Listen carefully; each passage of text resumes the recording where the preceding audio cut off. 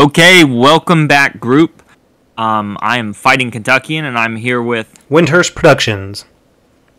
We're back for another great episode of On Patrol. In this episode, episode 8, we're going to talk about muskets and tomahawks, one of our favored rule sets from the past here, and making a resurgence. We're specifically looking into version 1 versus version 2, kind of a comparison in this episode. The change, is it a good thing? A Brave New World or lose your scalp in version 1 versus version 2. And again, saying Brave New World is version 1, has been out almost a decade. But when you look at version 2, it's still been out on the market about 3 years. So these rule sets aren't new, but we wanted to kind of go back, take a little bit of scratch at these rule sets, and then as we know rule sets changes, we wanted to kind of do a little bit of a deep dive. But before we talk about that, I want to turn it over to Wyndhurst Productions to talk about our next section. Yep, so as always, before we like to get in the meat and potatoes, we like to talk about our alibis, caveats, and pigats from last episode or any previous episode. So from last episode, we talked about bases.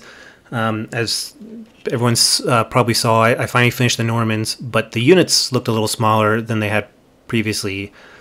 And they were in trays. After the last episode, I talked about, I'm going to try this thing where they're on 40 millimeter squares, magnetized. Everything's iterative, and I had did a little bit of movement playtesting on a smaller game, and it just did not work. Don't recommend it, at least not on teddy bear fur mats. Really hard to grab the sides of the model, so I ended up going to trays.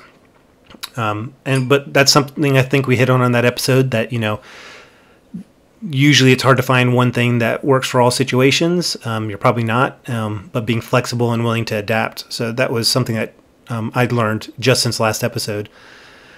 Also, one of our listeners reached out to me after they had listened to our episode 6, where we were talking about our paint stations. And both Kentuckian and I had mentioned the difficulty we have in getting our brushes to last a while.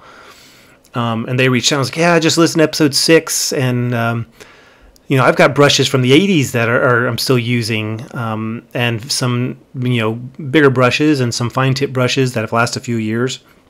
And I'm like, okay, great. Well, what's your secret? Please tell me. And they're like, well, their technique is they rinse their brush before they put more paint on it.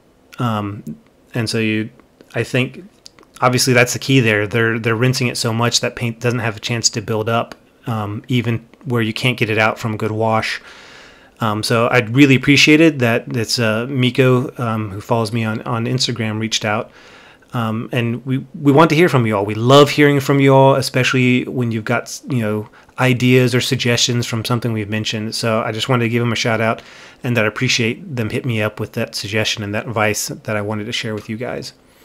Kentuckian, you have any alibis, caveats, and pigabats from the past?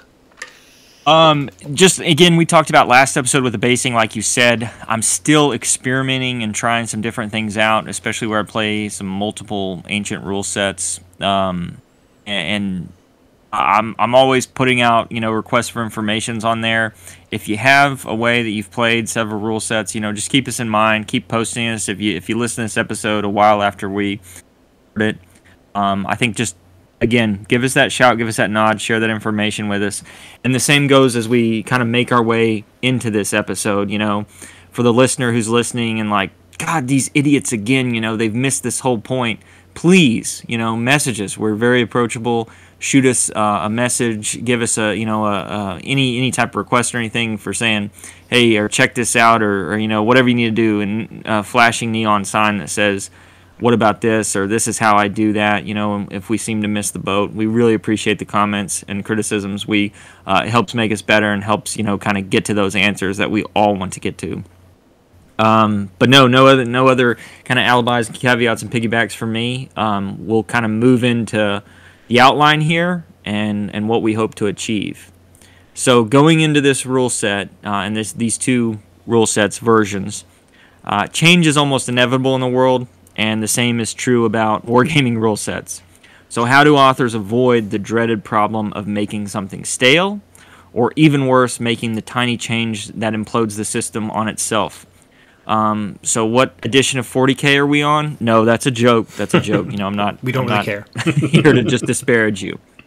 So in this episode, Wyndhurst and myself, we wanted to examine one of the most popular Blackpowder skirmish rule sets in North America that's set during that 18th century, and how this rule set kind of evolved in its second edition and version to the new frontiers, maybe Europe, ? We'll talk about that. Card decks, command points, and we'll get into that.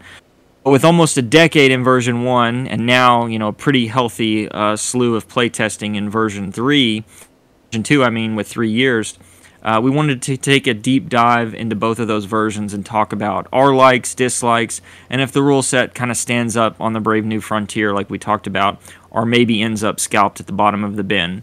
The biggest thing is to keep in mind here, and Wyndhurst will help outline here in the first few sections, we're going to keep the same rubric that we had when we went through Chain of Command and Bolt Action. We want to keep some kind of consistency to the scores and the sections about the book, other things like that, playability.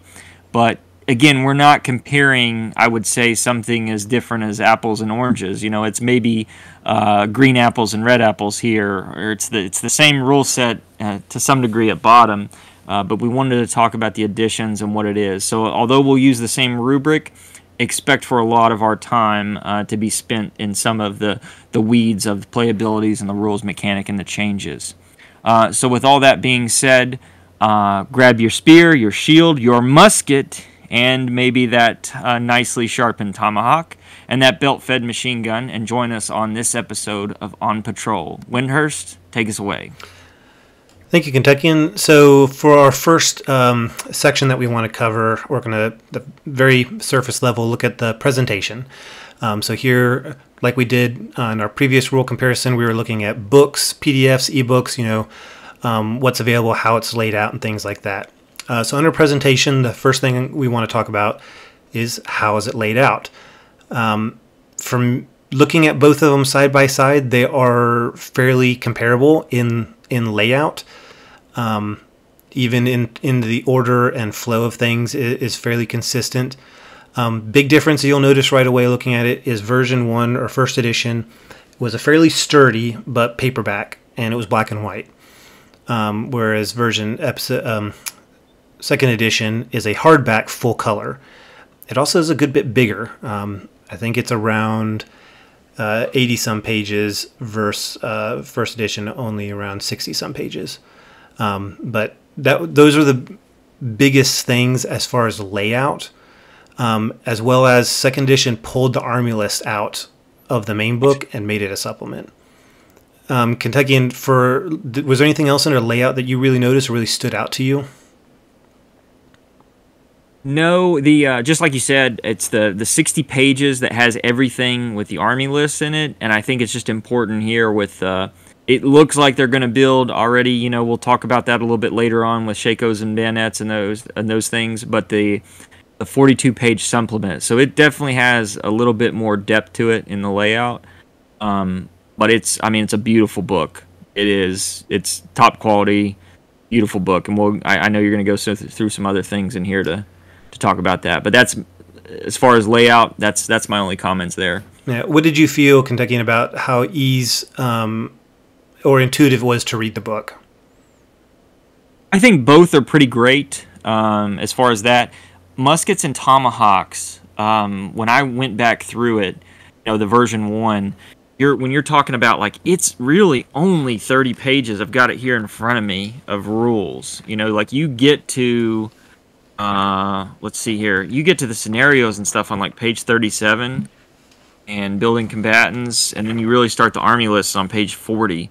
So, like, 40 pages of rules, but man, does it has it to where it's pretty decently laid out. We'll talk about a few things I think that are left out, but as far as easy and intuitive, I think it's there. The nuance of the second edition, which will, it's kind of like a little bit of a spoiler here. There's some things that I think maybe could be maybe a little bit smoother or cleaner, or says where it references maybe a little bit better, like, hey, go back to this section, maybe in broader lights. But I think they're both there. They're both above average in being easy and intuitive. And Muskets and Tomahawks version 1 is definitely, you can't get much more concise and stuff than in 30 or 40 pages of a great rule set. So those are my thoughts on the easy and intuitive. What about you? Yeah, I didn't have any problems going back reading version 1 after a couple years since I've played it. It is very familiar, very easy to read through. The only thing I had issues with in version 2 was some of the titles or sections they use a very fancy kind of cursive text for.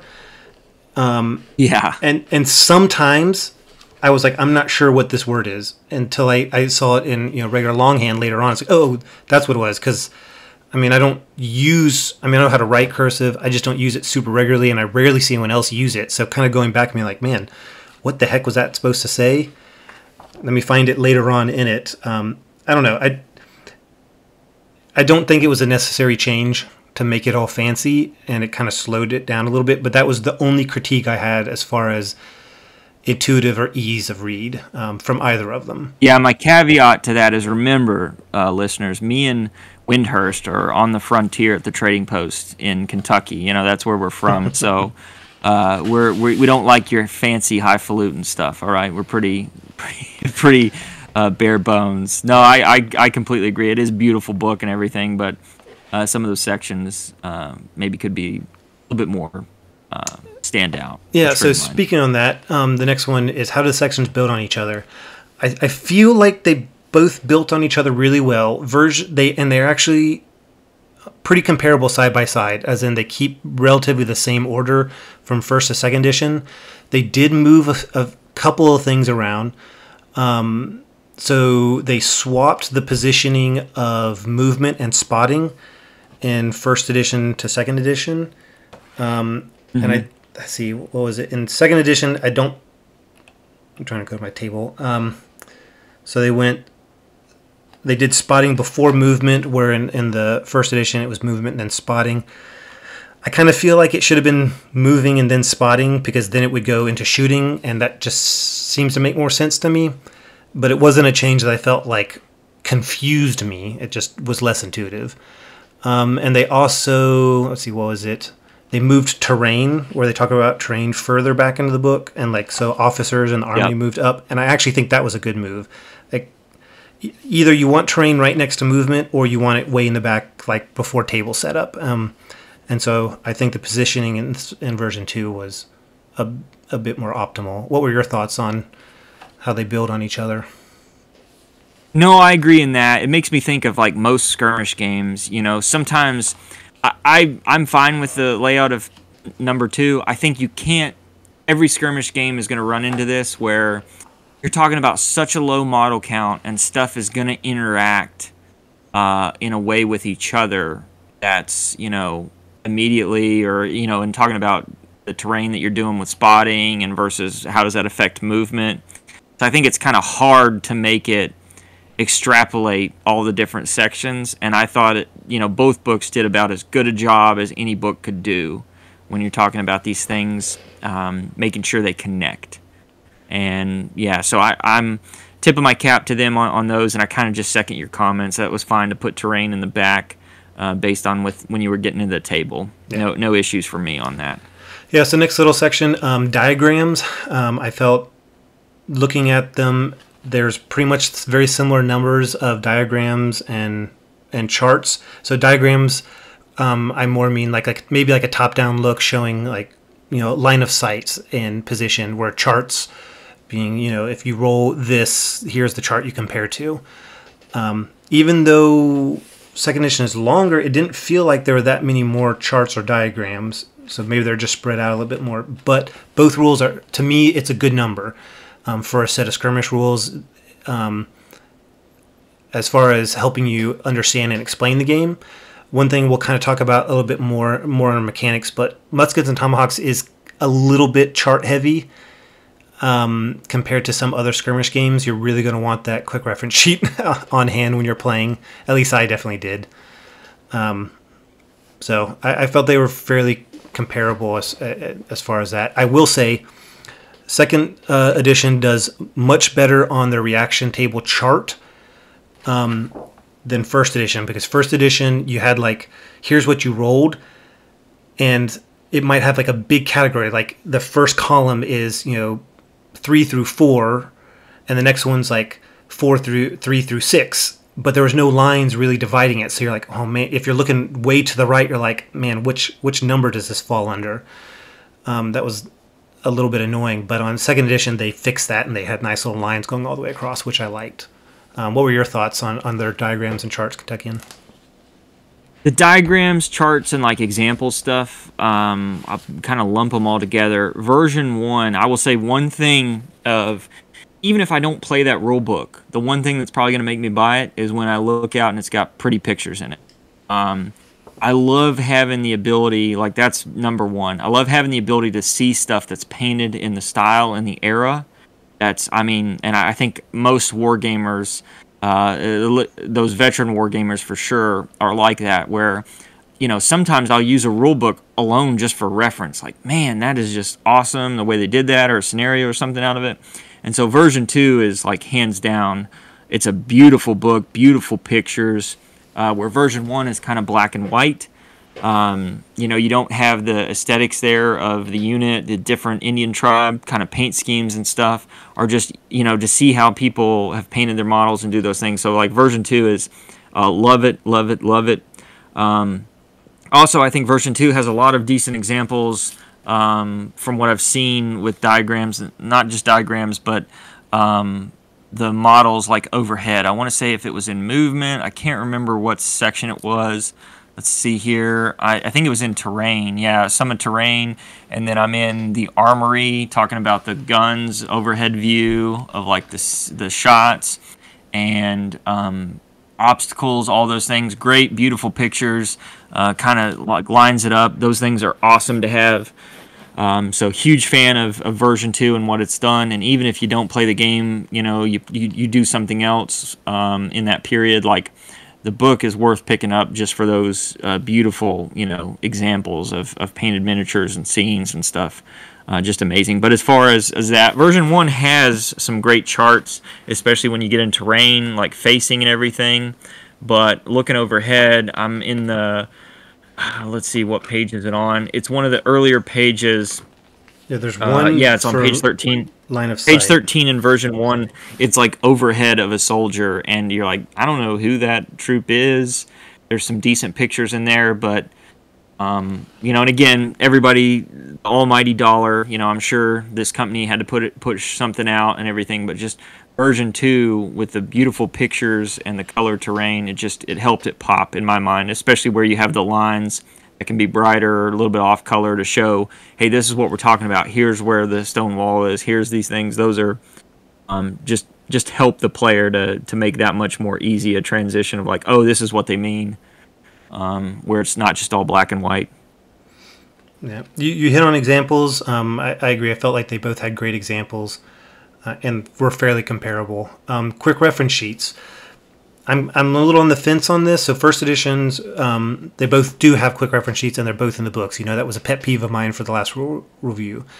I love my quick reference sheets, and before they came out with second edition, it was available on Studio Tomahawk's website for first. Now that second edition's out, they do have the quick reference sheet downloadable from their website. That's awesome. I love that. Very handy and good support from the company. First edition, so it's one page and it's very straightforward. You got spotting, reactions, some movement modifiers, and some weapon stuff. It's fairly low threat. It's kind of like really those 3 charts that are most important. Whereas your second edition quick reference chart is front and back. And I mean, it's to me. There's a couple things on here that maybe are a little unnecessary. Like they have movement rates, which used to just be in the stat block in first edition, but they kind of took out.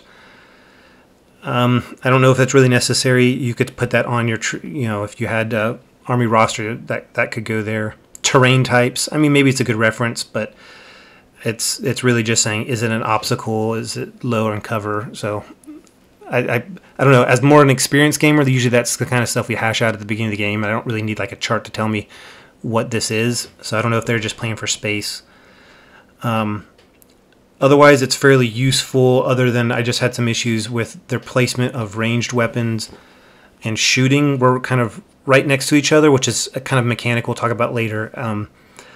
But it led to some spots where I ended up using kind of like the lethality of the weapon as my shoot baseline, and then adding the shooting modifiers to it, just because I got a little confused on one of my test games. I don't know. There could have been maybe a better way to do that, maybe even just swapping their position. But I do like having my quick reference sheet, and they were very handy. Both of them were very handy and very useful. What were your thoughts?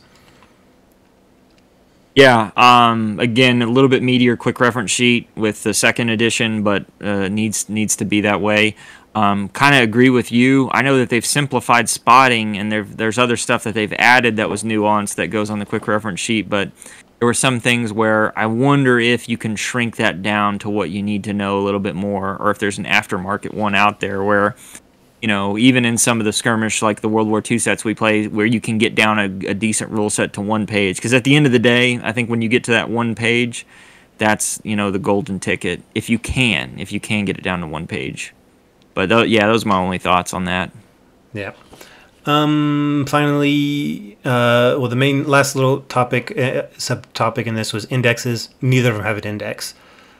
It doesn't seem really common much anymore in rule. A lot of rules don't have indexes. With rules that have them, do you find that you use them an awful lot, Kentuckian? I really wanted to kind of, you know, we get down to this as like a pet peeve, because I think me and you like going back and forth and like flipping through it and tabbing our books out, or, you know, at least like referencing stuff, especially like the hot contested rules. But when you're talking about a rule set that's like 30 or 40 pages, you know, I guess, you know, maybe you don't really need it. And maybe it's something that's not needed. I still like having it there, but yeah, that would be my only kind of thought. It is such a slim, when you talk about like the, you know, World War II skirmish being 200 pages or something like that, or a different, but when you're down to those 30 or 40 pages or of actual, you know, like hard fast rules, I don't know. I don't know if it's a make or break. I'll say that. I feel like first edition didn't need one, but maybe second edition would have benefited from one, considering it's a bigger book of just rules. You know, it might make finding stuff a little bit faster, but yeah, I would concur with that. I added a little subsection to this that I don't think we had an original outline, but I wanted to also talk about the army lists as far as it goes in presentation, and specifically because the army list is pulled out in second edition. So first edition, I would say, is a fairly sturdy paperback. I don't know what your copy is like, Kentuckian, but my second edition army list, like supplement, I feel it's very flimsy and not very, like, it's not going to last as long. I don't know what your thoughts are. It's just the integrity of the book itself. It's fairly flimsy.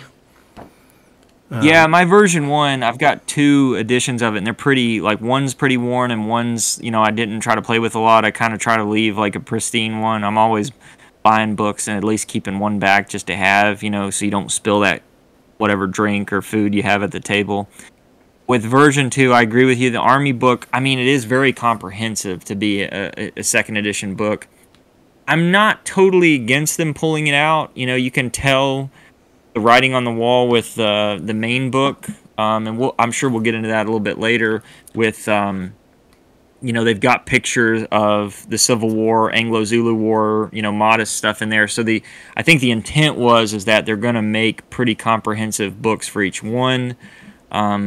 You know, be interesting to see where that is. You've got the Shakos and bayonets out right now, but we've been 3 years. I don't really know if I've seen, and maybe I've just missed it, but being on Studio Tomahawk's website, I haven't really seen additional ones. So I guess we'll see where they go with that with the quick books. I do agree, the Red Coats and Tomahawks, the supplement for the French Indian, and that stuff. Don't know.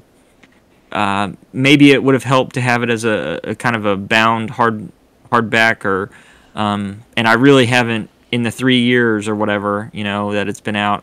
Mine's not too worn just yet, but we'll see how it holds up, I guess. Undecided on that, but yeah, you know, just we feels see a where little they're flimsy going. to me. Yeah, but I feel like the army list itself, they've added a bit more information, like usability as far as like how the layout of the points are. Neither of us have the Napoleonic supplement army list, but if the intent is, because the first edition rules say in the beginning they're intended for 18th century. Second edition says it's 18th to 19th century, like early 19th century. So if that is their intent, and I hope they keep pushing stuff out for it because I like the company, I like the rules. I definitely could see the need for pulling out into supplements because, they have some special rules that apply kind of more towards the French anti-war period, like the use of boats, a period-specific random events table, some scenarios specific towards this period, which is, it just... I guess if you're getting these set of rules and there's a period you specifically like and want to use them for, having a supplement for that period is very useful. Kind of like with bolt action. If you like the rules but you only want to do North Africa, then you're going to get the North Africa supplement because that's going to give you all the more nitty-gritty that you want for the period you're interested in. But yeah, that was any final thoughts, Kentuckian, on presentation, and then what did you score it? Yeah, no, so my last one here that kind of, I guess I glossed over in the first one is no PDF, and I hate that. Yeah, neither of them. I don't think there's PDF or ebook option. No PDF even option, and I think I know why gaming companies are doing that, right? When we talk about 3D printing and sharing and STLs and like everything else where you can just kind of like, I don't know if piracy is the right word, but I know that PDFs from all the wargaming groups I'm on, it's kind of like, hey, can you send me that PDF? I bought the rules or something like that. And I know companies are going to try to protect their intellectual property at the end of the day. But personally, normally when I buy a set, I'll buy a PDF. I think me and you, especially being in service, whether you're traveling or not, it's great to have that when you have the opportunity or a device that'll hold a charge where you can read that stuff. And I normally like kind of reading that stuff if I'm getting ready to, lay down or getting ready to pass out or something. Those are good kind of reference materials. I love the fact I can kind of look at those things at night or, again, while I'm traveling and doing other things like that. So I really wish there was a PDF option. Understand, I think the companies are kind of the ones that don't go towards those are just kind of, hey, we want to make sure you buy the rule book. And that's my thought. I wish they had it. I hate it. So that's my only thought about the PDFs. Do you have any thoughts on PDFs before I move to scores? Yeah, the only thing my concern with the company is, like you said, it's been 3 years and they haven't done another reprint to my knowledge. And most sites that did carry it are out of stock. So I would encourage the company to either do a reprint, which might not be cost effective. I don't know depending how well it's sold, or maybe they could go like after so many years, instead of doing a reprint, do a PDF version that's available. And then if we introduce it to someone, it's like, well, you can't buy the rules, but you can buy a PDF version. They're still making sales. They're still encouraging the growth and involvement of the game.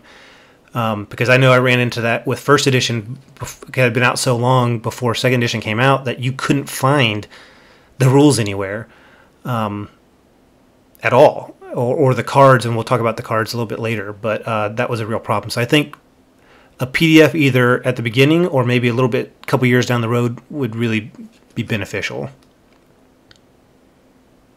Yeah, no, totally agree, and that's kind scoring. of the thought. We'll What's see. Hopefully, Studio Tomahawk somehow this gets back to them right, and we see a PDF added to their site.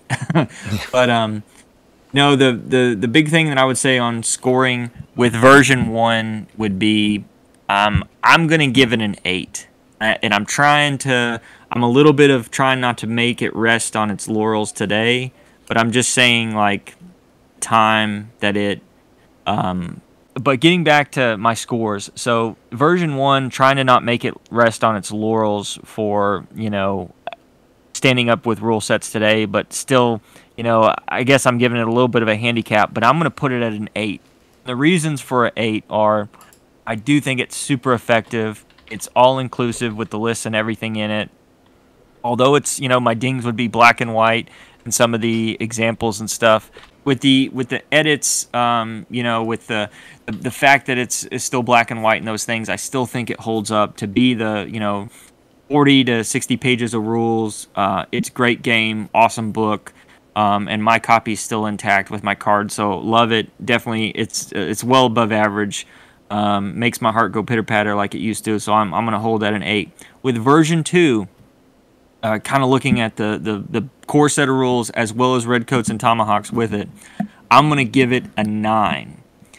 And I think it's a beautiful book. The dings on it, of maybe the reference sheet, there's some things that they can do that obviously don't make it perfect, but it is beautiful. The pictures in there, the detailed lists in the Redcoats and Tomahawks, I really love it. The only another kind of ding on it why I don't get it to perfect is, would have loved to seen some kind of historical scenarios. Love the scenario thing that's in there right now and some of those, but would have loved to see maybe a few more historical scenarios that still use the system rather than just the generic raid and those stuff scenarios. But would have loved to seen an actual, I don't know, maybe not a Fort Necessity, but something that would have been cool to take it over the top.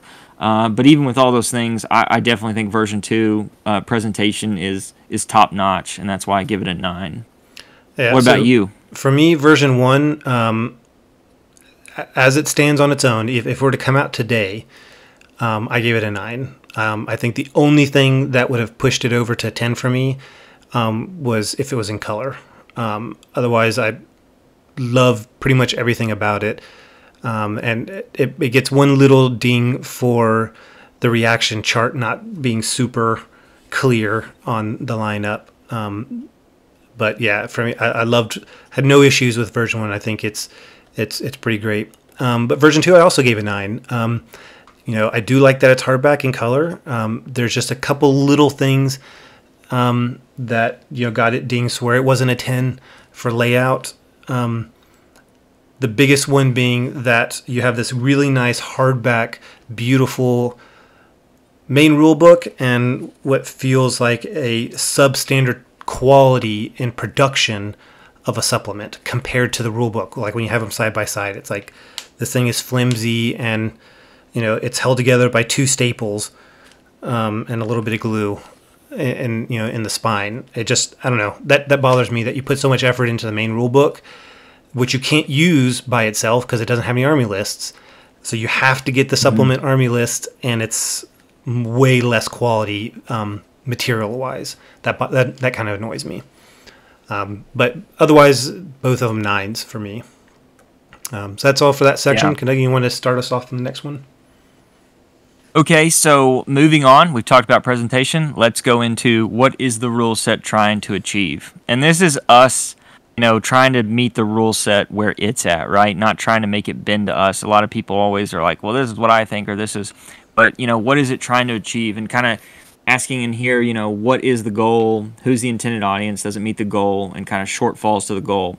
So kind of looking out at what is the goal, things that we look at when we see a rule set are, okay, is it a realistic game? Is it narrative? Is it skirmish? Is it, a tournament-based game? Like, what is it trying to achieve?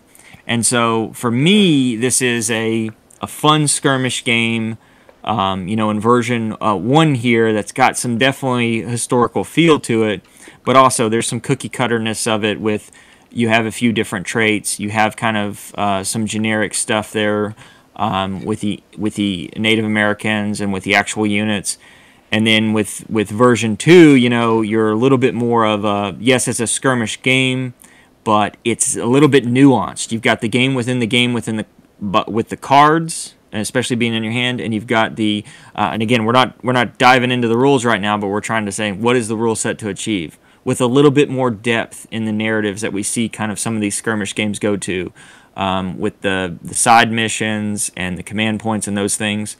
So that's my thought is, version 1 vanilla skirmish game with some nuanced things with the card-driven system and that stuff, with version 2 adding some nuance to it to give you a little bit more depth and a little bit more narrative. What about your thought, Wyndhurst, on the goal? Yeah, so I mean, just straight out from the books themselves, version 1 says it's a a skirmish level game for the 18th century, and version 2 says it's a skirmish level game for the 18th to 19th century. And I felt like that, though, and I'll talk about it a little bit more with some of these other subtopics, but version 1 felt very much like it was tailored specifically for the North American theater in the 18th century.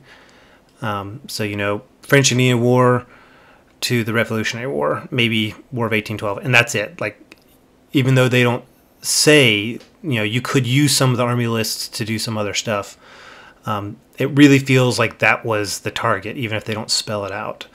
Where, the version 2 are meant to be more generic rules to cover a bigger period with your supplements to kind of dive in.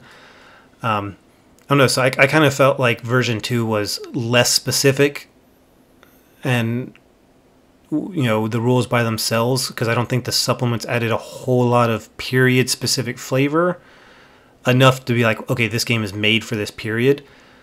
But I think that was their goal, was to cover a wider range. And so I think, at least as far as in the skirmish level, and I think both of them, were pretty clear on that.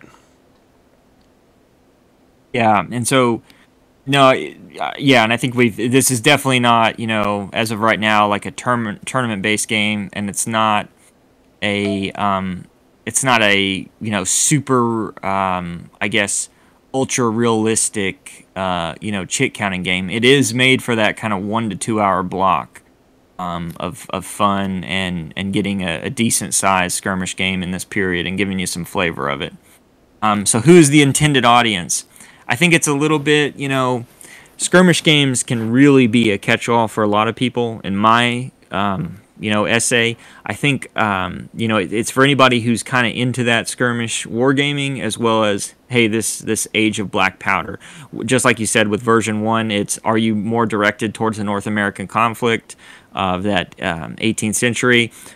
With version 2, you see that just who's the intended audience. Okay, this is for somebody who maybe the age of Blackpowder in itself. Are we going to get some additional supplements besides just the Shakos and bayonets? Those things. Who do you think, the intended audience, Wyndhurst as well?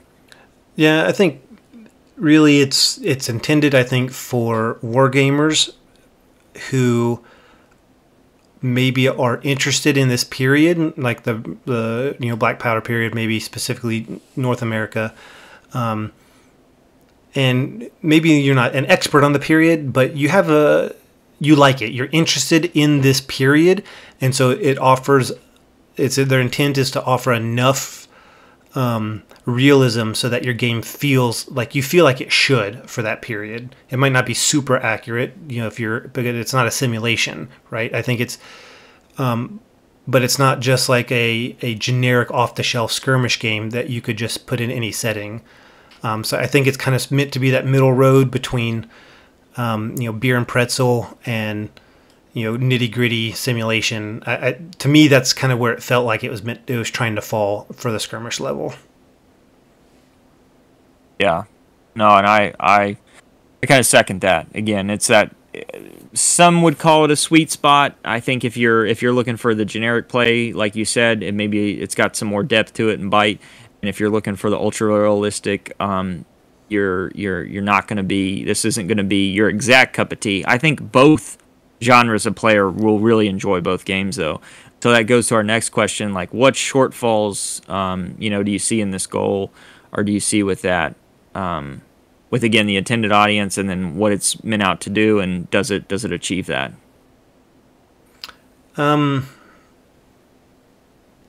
So even though they don't say it, I feel like version 1 really does feel like 18th century North America when I play it. From everything I've read, from the research I've done, from the films you watch, it feels like it nails it. However, they don't say that's the intended area. So you could say that's kind of a shortfall. I don't know. That's what I play version 1 for. That's what it got me into version 1, is I wanted to play North American French and Indian War specifically. And to me, it's absolutely perfect, hits the spot. But they don't advertise themselves as specifically a French and Indian War game. So you might argue that they kind of missed the mark if it really feels best for that. I have played it for Revolutionary War a couple of times, and it felt all right. I don't know. I think a lot of us kind of think American Revolution was a little bit more on the line battle, rank and file, than the kind of more in the wood skirmishy. So I think the rules still work for both ways. Version 2 with the supplement really feels like it nails as well kind of that 18th century North America. Because I don't have the other supplement, I don't know how well they do at meeting that period, the kind of Napoleonics. So it's kind of hard to say for version 2.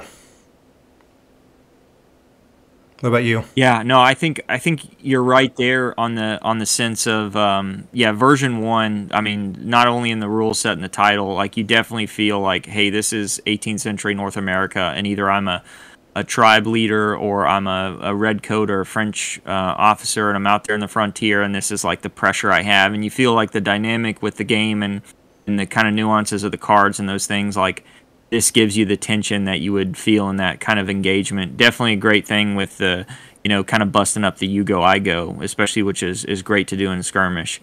The shortfalls, like you said, I kind of second. I would think the British listeners, the Englanders, they're probably like, well, that's how you guys won the Revolutionary Wars. You wouldn't stand up and fight. You just shot at us in these small skirmishes that helped change the frontier. But I definitely think it achieves the goal overall, and definitely a thumbs up for me with both versions. As we move into scoring with version 1, I'm giving it a 9. I mean, it is something that, especially being from Appalachia and what was the frontier, around this time, it's definitely, like you said, the research tied into history, the skirmish, the feel of it, the units, the way they maneuver, the way they kind of are out there on the tabletop and they get their different actions in version 1. I'm giving it a 9. It definitely had that feel like either I was a ranger out there on the frontier, an Indian leader, or a regular officer, and that's the tension you got. What's lurking in the woods, or how am I able to kind of raid this settlement.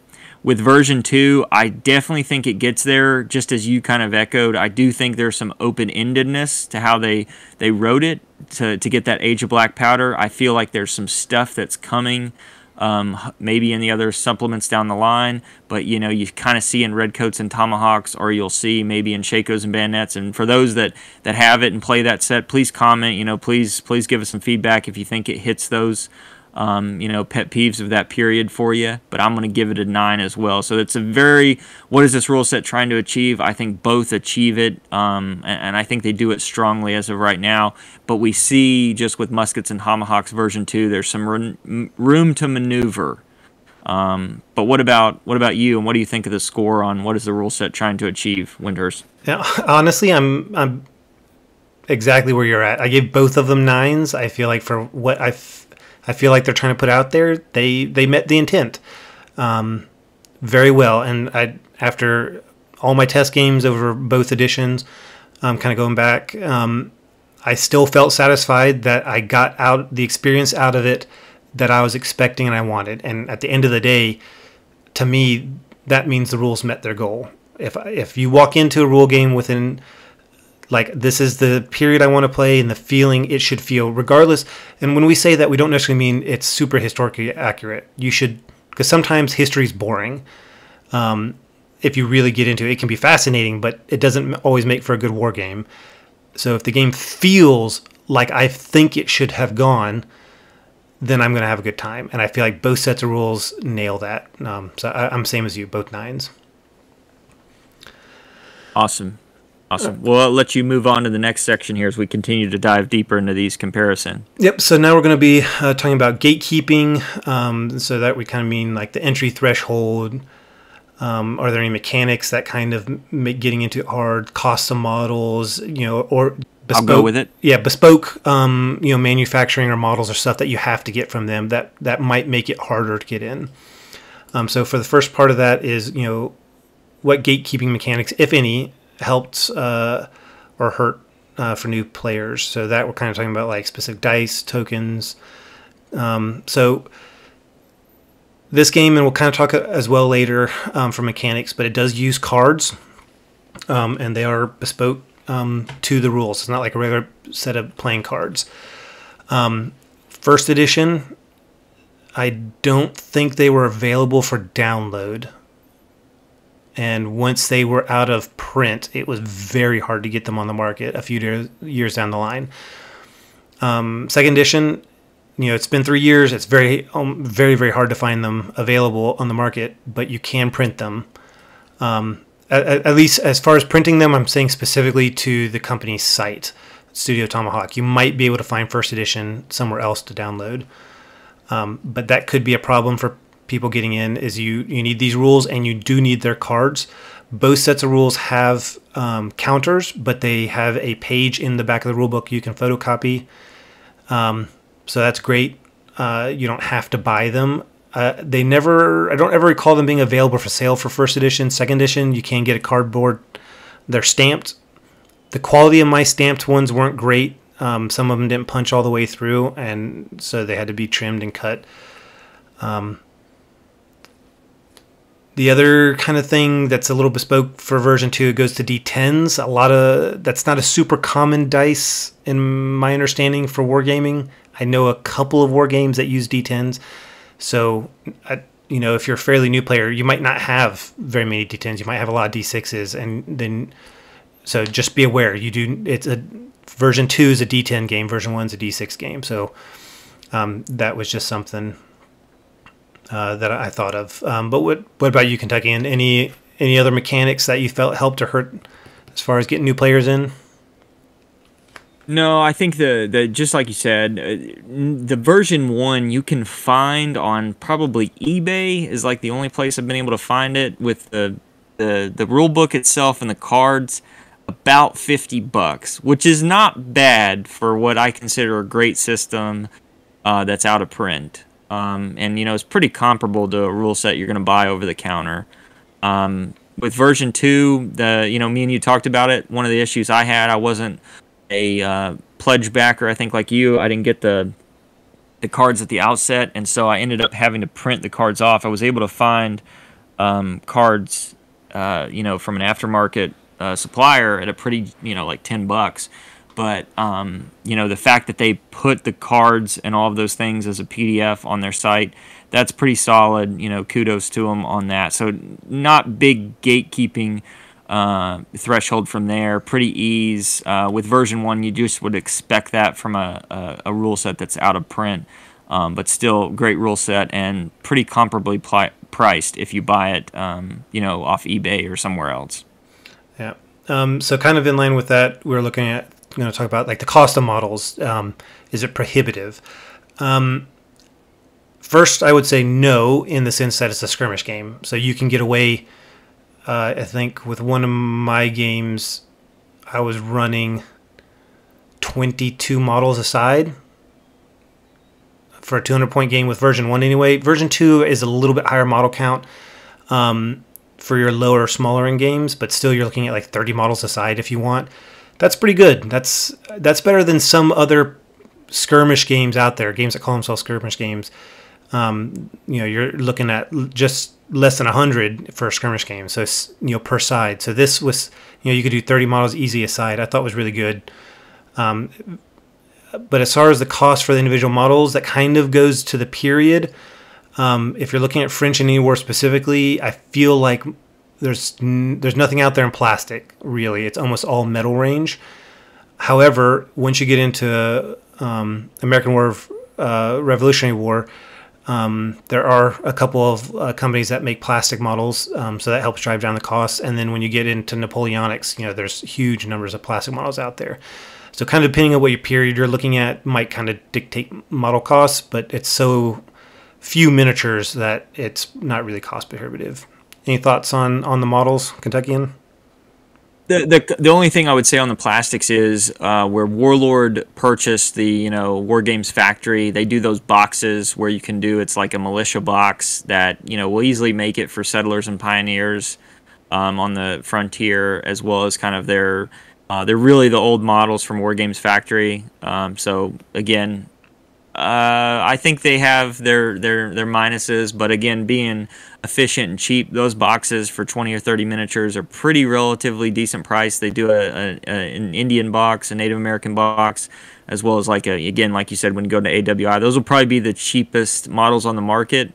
But you have a boatload of companies, I think, that produce models in the period. You know, we were talking about this even earlier with North Star and Galloping Major and all of these others that do some fantastic stuff.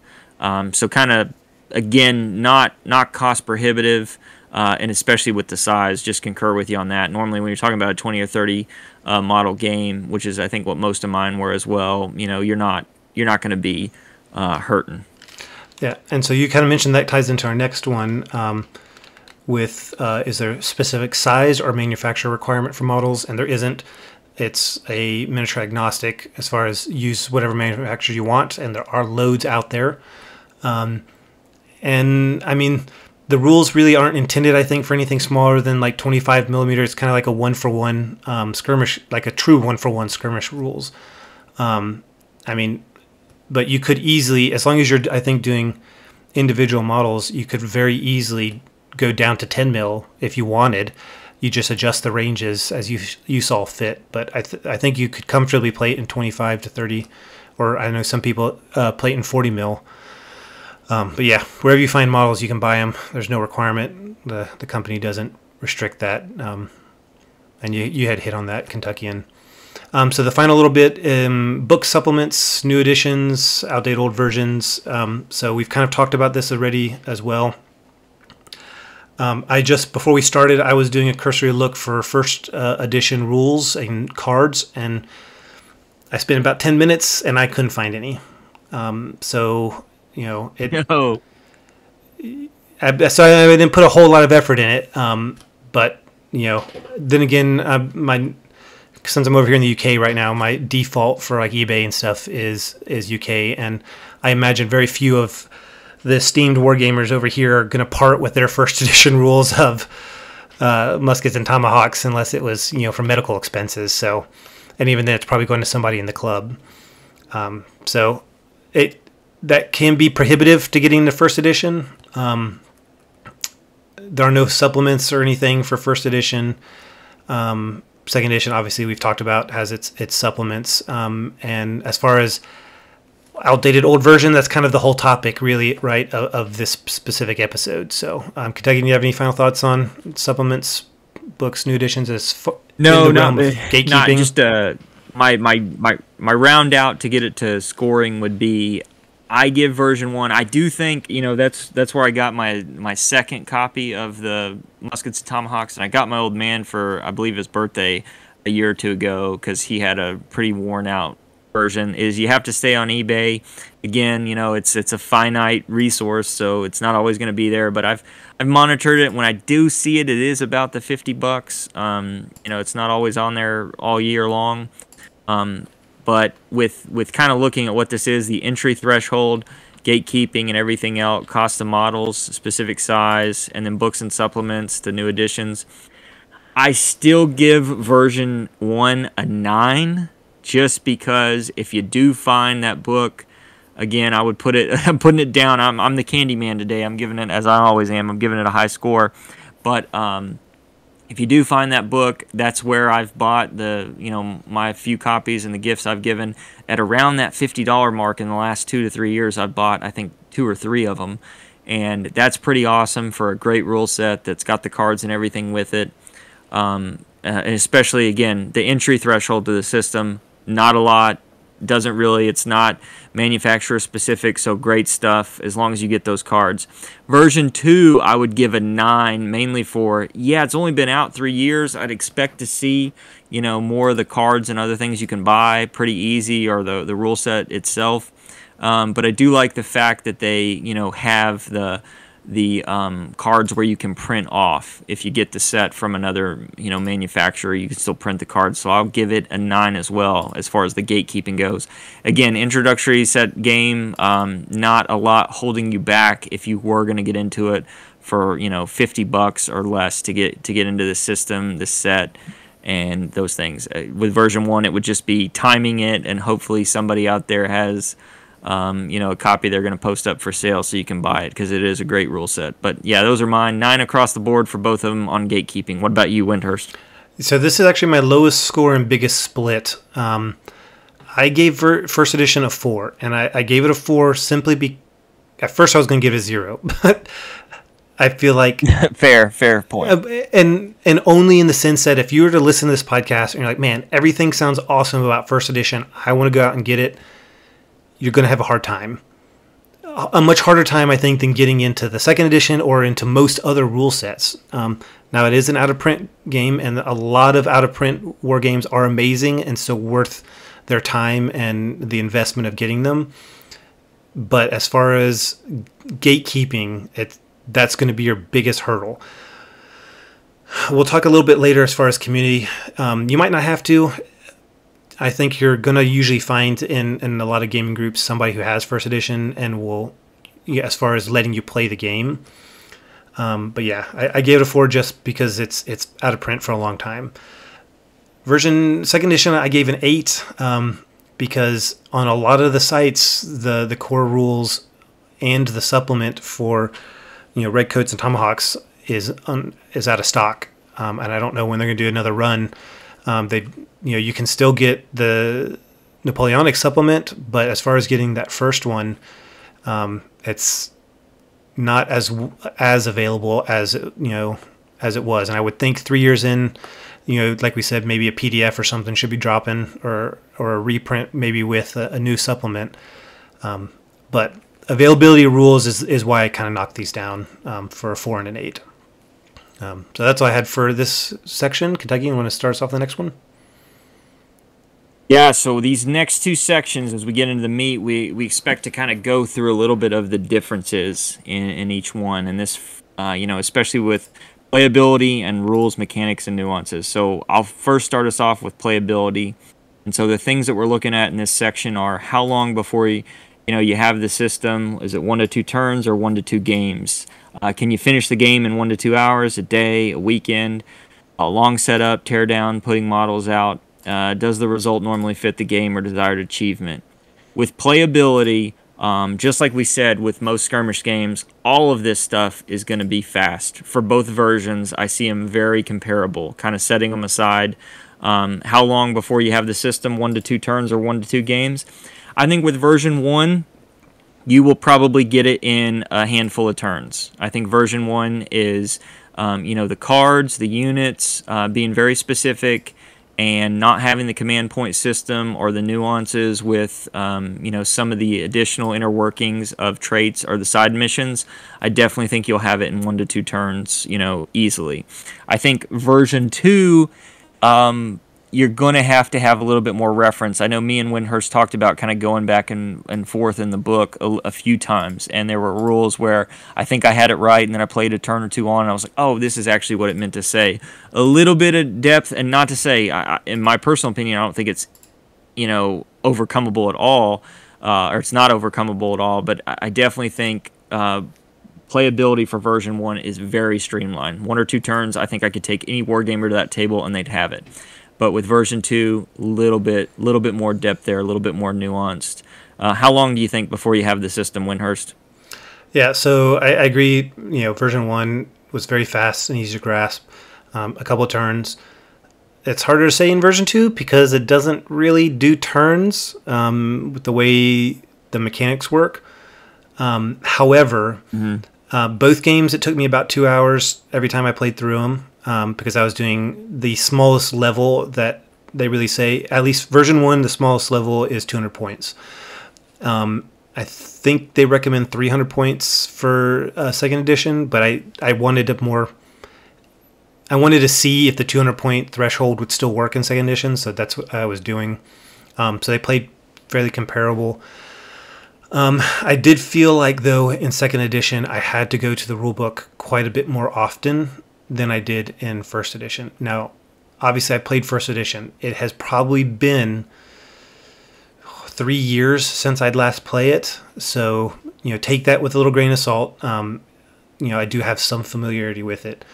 And they are very similar rule sets as far as the layout, because they didn't change everything. But it did take me a little bit longer in second edition. So I kind of agree with you on that. Yeah, and so I mean, and maybe that's just a little bit, we're full disclaimer on this. We did play, I think we both played the comparable intro games with it. We're looking at the 200 point kind of threshold. I wonder what that would have been if we'd gotten bigger to the 6x4 tables, several hundred more points, and what that would have changed. Can't speak to that specifically, but I definitely think it's 1 to 2 turns. I think we're streamlined for version 1, and not much farther for version 2, but it depends on the nuance and maybe adding a few more things to it. Definitely, I don't think any system, I think you would have them down within a game or two. Like, this would not be something that, you find a completely different way to play it, the next time you play it. The next one would be, can you finish a game in 1 to 2 hours a day or weekend? I'm a firm believer, even with the nuances of version 2. Again, most of my games were right at the 2 hour mark, give or take 30 minutes. So no issue with that in the quick skirmish style, getting that up. And I would say, probably 2 hours and 45 minutes with setup. We're not talking about big tables here, 4x4 to 6x4. So real small, few trees, building, a house, river, a little road, and you're there. You're in 18th century North America. What do you think on, can you finish a game in that amount of time? Yes. So in the first edition rules for scenarios, it says 200 points is a short game, and they say less than 90 minutes. It was taking me a little bit longer because I'm slow. 400 point game between 2 to 3 hours. A 600 point game, let's see, like an afternoon. So like that's their own recommendation. I felt like that's pretty comparative. If you were very familiar with the rules, I'd say that's pretty spot on.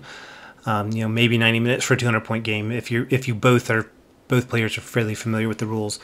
I don't know if they have that kind of breakdown in the second edition, but it felt fairly comparable. Once you had the rules down, I could easily see like the smaller scale games going fairly quickly like that.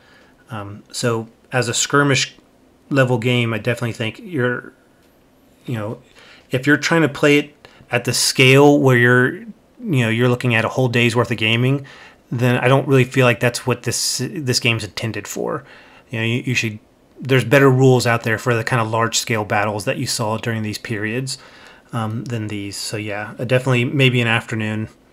Okay, yeah, so they do in the forces skirmish 300 to 500 points in second edition says 2 to 3 hours, and engagement more than 500 points more than 3 hours. So I feel like those are both pretty accurate assessments for both rules. Yeah, the kind of looking to the next one, like long setup, tear down, putting models out. Again, I played both, like we said, we kept it around the 200 point mark. Real easy at that level. I mean, I'm talking 20 minutes max. And a lot. I think I'll save it for the rules mechanics when we talk about it. A little bit of stuff with the deployment zones and deployment points, but not too much at all. What are your thoughts on setup and teardown and putting models out, Wyndhurst? So I feel like this is subjective a little bit to this style of game. So something you and I were talking about beforehand. So my games that I were playing were all, I don't want to say like, I was using Rangers, Indians, and Canadian like militia. So they're all units that thrive in like the woodlands. So my table was like 3/4 woods. I even bought extra woods ahead of time, extra trees, so I could have big woods, and that meant it was a fairly time. It took a lot of time to set up the table itself for a game like that. However, with 30 models aside, less than that part was very quick. I think your games you had a bit more of a mixed force or like total force you're using, and yeah, I had mainly regulars with some militia and versus some Native Americans. Yeah, and so I feel like with this set of rules, you're not going to do you aren't likely. If you want a good game, you need to make sure that the terrain somewhat reflects the forces you're using, because you're not line infantry are going to try and avoid fighting in woods. Now that did happen quite often throughout the period, but they're going to try and pick a battle area where they have some open. So you're probably going to want to have a mix, or depending on the game, if you're raiding a village, it might be less dense terrain than if you're doing something deep in the woods. So I think that the setup and teardown for this game is really more affected on how much terrain you're putting on the table as opposed to the number of models you're using. And then I think both of us played on a 4x4, right? Yeah. Mine was 4x4. Yeah, so another thing is we could see, I think I could see the long setup and teardown kind of going, like you said, if you were going to do, now you're talking about a Ranger force and a Native American force fighting on, maybe some dense woods on a 6x4. That would probably be a little bit longer setup, but I based on where I see it for that entry level and those things right now, I still think, it wins out, because, again, at the end of the day, it's the skirmish game. We're not setting up, probably some of these battles aren't urban, Stalingrad-like terrain here. It's mainly, the forests of the Pioneer and, stuff that's out here in the wilderness, which can add some setup time, especially if you're going to use that in your terrain. I like the scenario generator from version 1 in the book, where it talks about, the building in the middle and how it looks and how it dives up the table. So that kind of helps you, too, keep streamlined. But definitely not too much of a labor intensive, depending on how many trees you want. Wyndhurst is an arborist, right? He just plants trees everywhere. But hopefully not too intensive. The next one does the result normally fit the game desired or achievement. I think you hit this earlier with when we were a little bit talking about the game. I think the skirmish side of it is definitely, you get the feel, you get the nitty gritty feel for both. There are some things where you're playing solo. I couldn't really get the deployment, the dummy deployment chips for the Native Americans and stuff. That would have, I think, added a nuance to it. And then I think when you have the secondary conditions, maybe your opponent doesn't know, those things would have added a little bit more flavor to it, to the games that I played, again, where I played solo. But definitely, I think both really achieve that for me. I think I think both me and Wyndhurst are veterans of version 1. So yeah, that does feel like the 18th century North America for us. But as far as the second one, I wish I could have done a little bit more in the playtesting of version 2. I still think I was able to take a good enough swab of it. But yeah, it in my mind, it hits the nail on the head for achieving that 18th century skirmish in the woods of the French and Indian War and the pioneer pioneer settlements and those things kind of going off around then. What are your thoughts on that, Wyndhurst? Yeah, I've already kind of said it. My notes, I really said yes. They both felt like a small engagement in the 18th century North America, and that's what I wanted out of it. So I think they both nailed.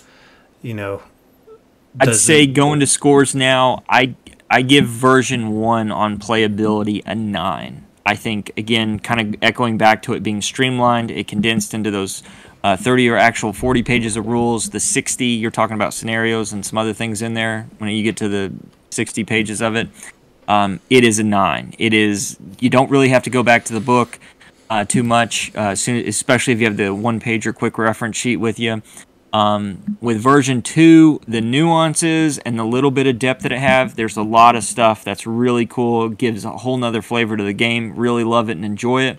But as far as playability, I'm going to knock off a half a point in it and put it to an 8.5. I think it will take you a little bit of time to really appreciate all of that different depth. And with that appreciation, you're going to have to do some domain knowledge, assessment and make sure that you're spun up to get those things. I definitely think both games are worth it, and their playability is way above par for wargaming rule sets out there. But that's where I'll leave them at playability. Again, version 1 I give the 9, again super solid, and then version 2 I give the 8.5.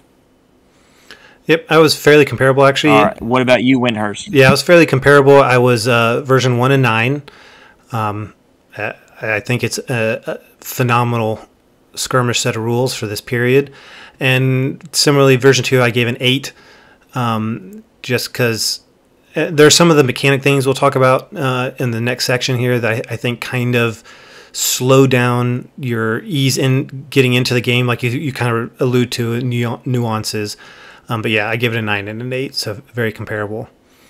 So that takes us in to awesome. our next. Why don't you take it away? Yep. So our next one, we're going to look at the rules, specifically the mechanics and the nuances of the mechanics. So the real meat and potatoes, what's changed between the editions.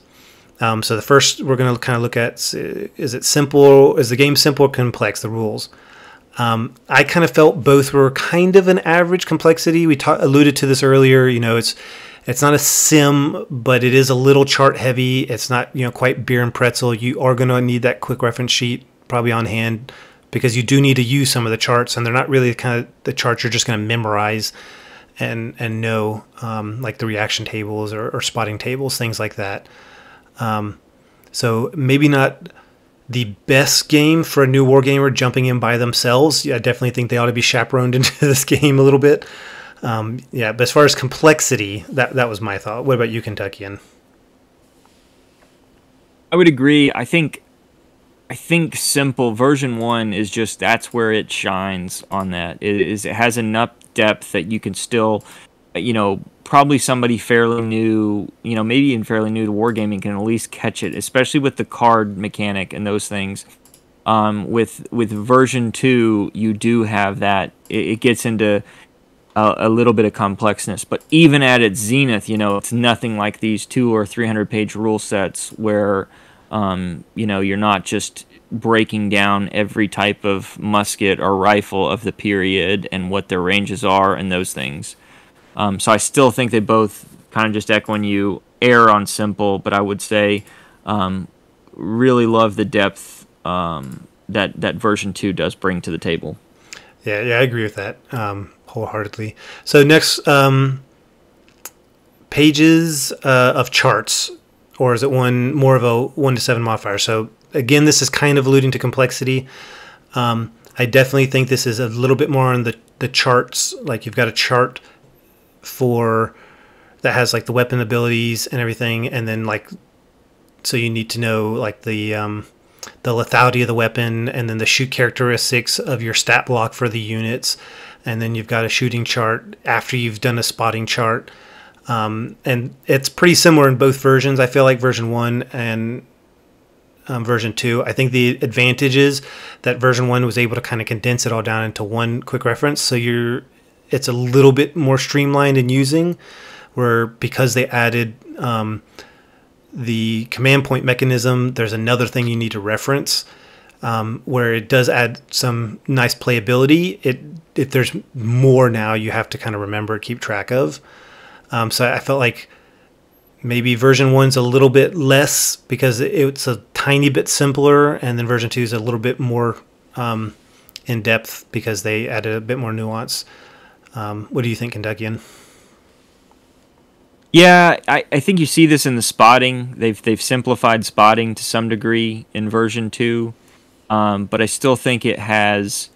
If you just look at the rules at bottom without getting to a lot of the additional kind of the side missions and those things, the command points, even with those, I still don't see it being, pages and pages of stuff that you need to do, and yet it helps to give you a huge flavor and narrative of the game, and also gives you a new nuanced way to play it with the side missions, which is great. Anytime you can play almost the same scenario, same forces, and you get a different side mission, that's a really cool nuanced way to help keep the game fresh and allow you to do it without breaking the bank on a lot of different things there.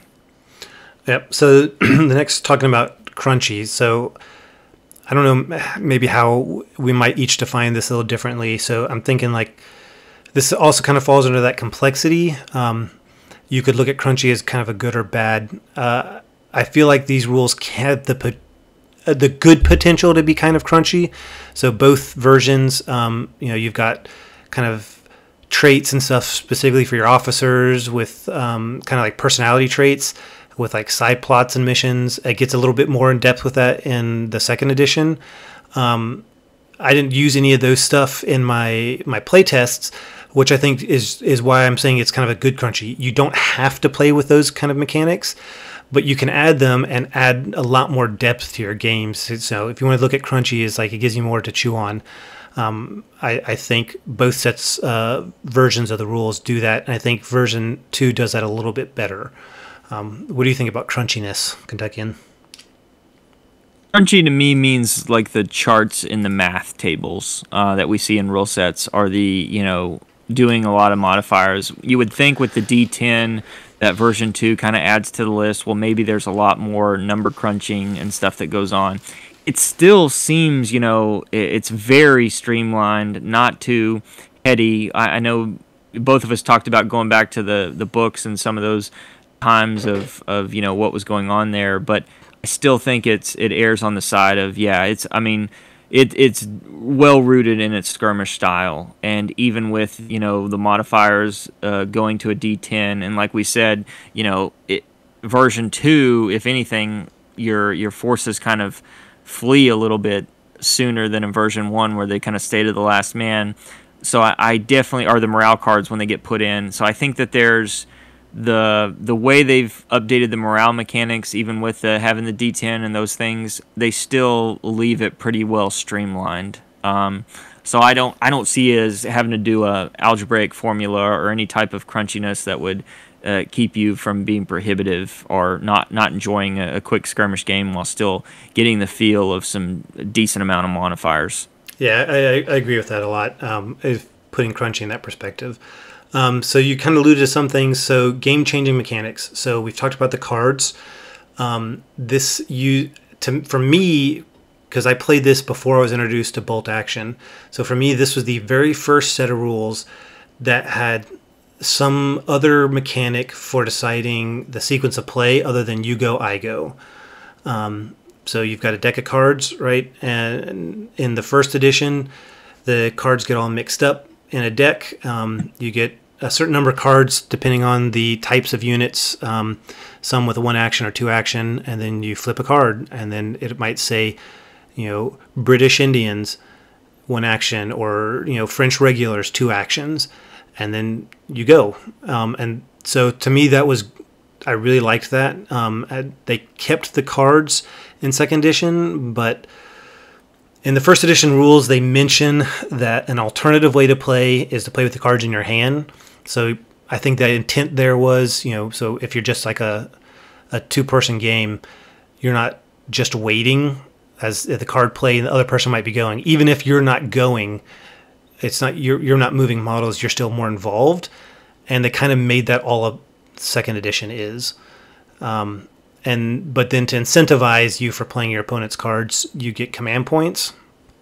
So the big, mechanic in the first edition was this card activation, and second edition took the card activation, changed it up just a little bit, and then added command points, so you can kind of do other stuff than just the cards. I don't know. The second edition specifies that it's a 2-player game. And so this is something Kentuckian and I were talking about earlier offline about how will this mechanic for second edition work in larger games of players where you don't have players feeling like I'm just waiting to be told what to do by the overall commander. But yeah, those are really the 2 big mechanics in second edition. Did you have anything you want to add, Kentuckian, for kind of game-changing mechanics, or your thoughts on those mechanics? I agree with you as far as the cards. I think that's a nuanced system. I'd really like to hear from the group. We talked about it, some of the best Muskets and Tomahawks games we played have been multiplayer games, and I think I'd be interested to see how that was done with cards in the hand, or if there's a simplified system, whether you put somebody as the commander. The one thing that I really love about that ties to the narrative of the story in my mind is the secondary objectives and just how they did that chart. I think that is so cool.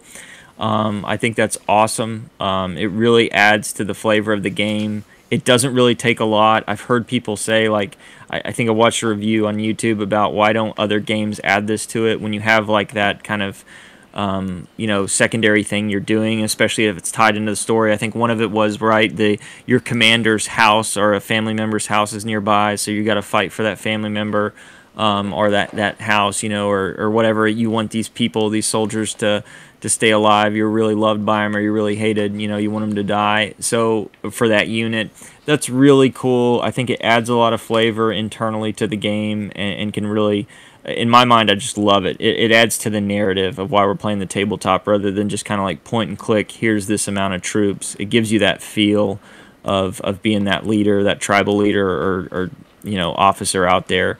As far as the cards in the hand, we've only played a handful of games. I really like it. I think it's a good technique with command points. I like how those can kind of interact.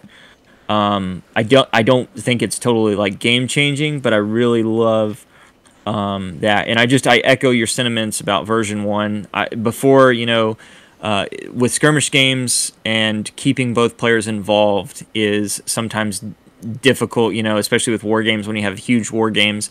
But this one, where you're on the edge of the seat waiting for the card to be flipped, version 1 did that, in spades back in the day, before dice bag of bolt action and all those things. But in version 2, I think is adding on to that with the cards in the hand. I look forward to seeing how multiplayer games, how that's been achieved with multiplayer games, and I really look forward to hearing to the community about, hey, if you've done that already and you guys have a good system, please post it up on Patrol Facebook group and tell us about it.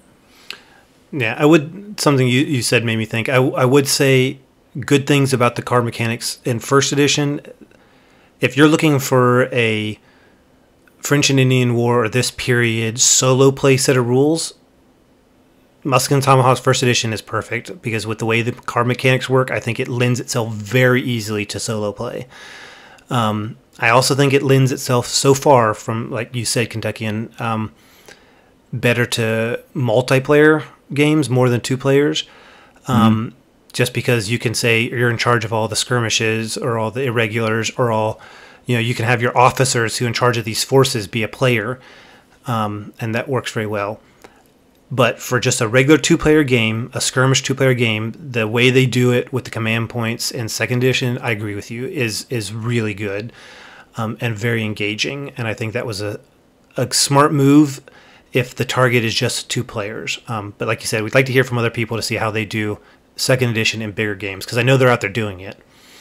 And so with that, now moving into, do any of the rules break down or don't really make sense? For me, second edition went from D6s that it was in first to D10s.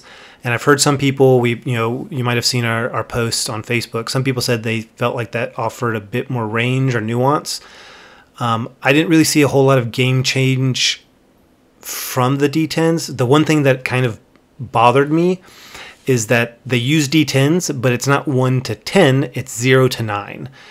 And I've always used D10s as the 0 being 10, so I definitely messed that up in my first game of second edition for a couple rounds, until I think I got to my first reaction, and I was like, I rolled a 0, and I was like, sweet, 10, they're not going anywhere. And then I looked at the chart, and I was like, oh, nope, they're gone.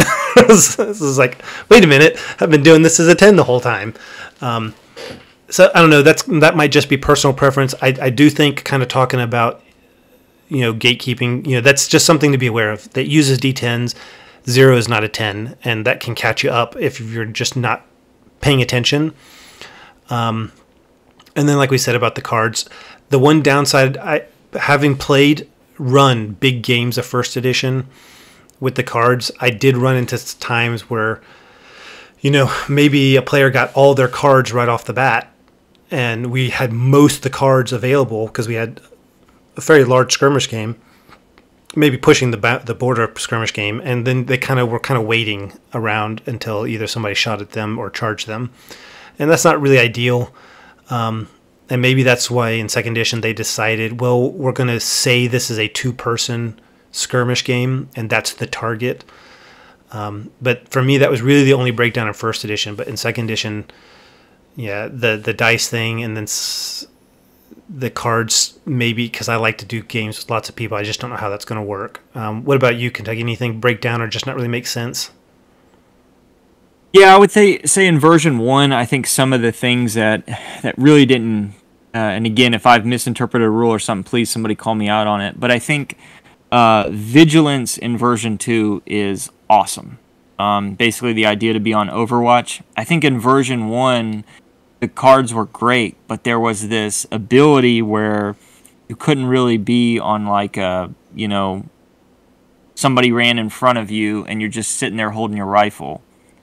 And when you can't like react, when you don't have the reactions, I think version 1 didn't have like a really good system for that. So I think that it led to a little bit of shenanigans where if you had a British line unit kind of teed up, ready to go, and you had somebody kind of run down the road or something like that, and you didn't have your card, you weren't on vigilance, you didn't have the ability to do that, well, you just got, plowed down. And it kind of, again, in a skirmish game, a little bit of shenanigans. Very simple rule set, awesome, achieved it most of the time, but I do remember that happening on a few occasions.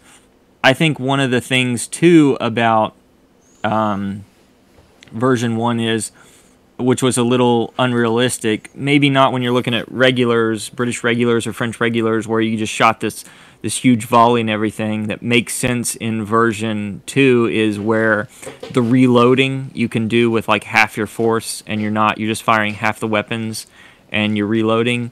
That makes sense for maybe a British or French squad that's out there that knows, hey, we might get overrun. There's a good thing to have volley fire, but I'm just going to fire half my guys to have the ability to do damage in case. That makes a little bit more sense to me to some degrees in some situations. Again, volley fire and some of that and the nuances that they have in the new system and the line fire are great, and they really replicate the period, and they did in version 1, but I do like the sense. Maybe if you're a little bit cautious, that you're about to get overrun, you're not going to do that. You're going to have that ability to kind of stay there. Another, I think, to me, I haven't got to play this, but again, in our preparation of this episode, I watched a lot of battle reports with the deployment points as well. And it seemed like there sometimes were some shenanigans with bigger games, and I didn't play a bigger game. Again, I kept most of my games at the 200 to 300 point mark, and all of my deployment in version 2 didn't really have any issues. I think if you got to bigger games and you had the deployment points, that would be a little bit of a trying to fit 10 pounds of crap in a 5-pound bag. Those are some things that kind of, again, I don't know how I feel about them. As far as, just the game changing, the clock, the specific event cards, I think those are great, and those are really real worth it. Again, I'm being nitpicky with some of my breakdowns, but rules breakdowns, but I still think it's top notch. I just think there are some things maybe in version 1 that they streamline, and there's other things where I see what they were trying to do. It maybe not be as polished as it needs to be in version 2 with the deployment and stuff, but I still see it as being a good idea and being able to get it there. Yeah. So what are your thoughts? You see, it definitely said some things there that made me think of some others. So another difference in version 2 from version 1 is the morale card starts in the deck. In version 1, that morale card, to just explain the mechanic, when the card is drawn, that whole faction would have to test morale. It would only go in the deck in the first edition after you've lost 50% of your force. In the second edition, everyone on that player's side will test if they've lost 50%. Otherwise, the person playing the card can pick any unit of, I think, 3 models or less that have taken casualties and make them in the whole game and make them take a morale test. Well, the smallest size for some of the units is 4, which means that unit in the You're testing pretty quick, yeah. Yeah, that unit could take 1 casualty, the first time it's shot at, and then that card gets played, and they're gone potentially in the first, what you would normally think of as a turn of a game. So I feel like it kind of breaks down there a little bit. The other thing that kind of affects both games, for an aesthetic purpose, they recommend using like cotton and stuff to show the black powder marker, to show they shot. It looks nice. However, if you don't have tokens, I liked the fire tokens from second edition, because if they have fired and now they're moving and you're like, well, I'm just not going to reload for a while because the battlefield conditions aren't conducive to reloading. I need to move them. In first edition, it looked weird if you just had that smoke marker moving with them the whole time, like aesthetically. So I was using the smoke one initially in the second edition, and then if they started moving, I'd swap it out with the token. So that was just something I noticed. And I'm going to save the audience from correcting you, because Vigilance is in first edition, page 11. It's on that same where they talk about planning the cards. It is very slightly different than in second edition. Second edition allows you to fire at a unit that you wasn't previously spotted, but is in your line of sight. So if you had a group of Indians in woods far enough away where you can't see them, but then they shoot, and now you would be able to see them because of the black powder marker, you could then, that would trigger your vigilance, and now you could fire at them. And so I think that was a very clever, a nice addition to vigilance. But it is an optional rule in the first edition, but I definitely think it's worth having as a generic rule. Oh yeah, and I think maybe that's the reason that we didn't play it a lot in first edition. And again, I think the idea being is that it led to some shenanigans, and that's where you see most of the times. Sometimes these rules work great 95% of the time, 99% of the time, but then you get into that one scenario, and hey, if you're not playing the optional rule, you kind of lose sight of that. And that was something that, again, regardless, I think, as you said, in second edition, where it's now embedded in it, it just makes a lot of sense. Yeah, and one thing I really like about both sets of rules is the way they do the shooting, like, and casualties, right? So everyone in the unit who can see a target can shoot, but only valid targets get eliminated. So I might have 5 people shoot at your unit of 10, but if only 4 of them are valid targets, and I do 6 casualties, well, guess what? I'm only killing 4 guys. Those are the only guys I was, able to kill. And the impossible shot, the mechanic in first edition felt a little more impossible than it does in second edition. I feel like second edition, it feels a little bit more doable, like worth taking the chance. Especially, I have to consider if the weapon has to be reloaded. It's like, man, it's a long shot. Do I take the risk and then maybe not having my weapons ready next time? Or do I just hold off? I felt like you were encouraged to shoot a little bit more in second edition because of that. I don't know if you ever ran into that. No, I definitely agree with you on that. Especially I played Native Americans and British Line in my games, and it definitely helped out. I second the mark about you can only take the units you can see. That is a fabulous rule. Too many times you see skirmish games abuse that rule where they stick out one person behind the line, and you're just wanting to shoot maybe a high-powered weapon or your long-range weapon, and then you're able to just take models from behind the building that, would never have been able to be shot at. You got the one guy that gets your whole squad killed because he's got his head out. So I love, just a second, kind of what you said. I love the sense of that, more kind of accurate, what you see on the table. Yeah, and a lot of this stuff, guys, is I think the strength of the whole franchise. Like even the artillery, if you look at the rules, the rules really try to simulate warfare in this period, but without crushing you under charts and stuff. Because artillery doesn't explode and like kill a whole bunch of guys, because that's not how cannons really worked that often in this time period. So even the rules, and I'm not going to share all their secrets, but even the rules for artillery, when you look at it, feel very right for the period. So they do a lot of great things. So we could talk all day about this. The last little section in this subsection, friction, sorry. And we've kind of talked about this, but how does the game generate friction? And I think you could agree, Kentuckian, that it comes down to the cards in first edition and the cards and the command points in second edition. Yeah, and I think they're both awesome friction generators. I think in version 1 you see that, maybe not novel at the time, but still kind of leading the pack and keeping both players engaged at the turn. I think in version 2 there's a lot of depth that I know myself I still need to foray into that depth, especially with how it's played. Look forward to hearing back on these multiplayer games of it, but I really love it. I love the fact that you can have these same forces, same cards, about taking command points are doing it.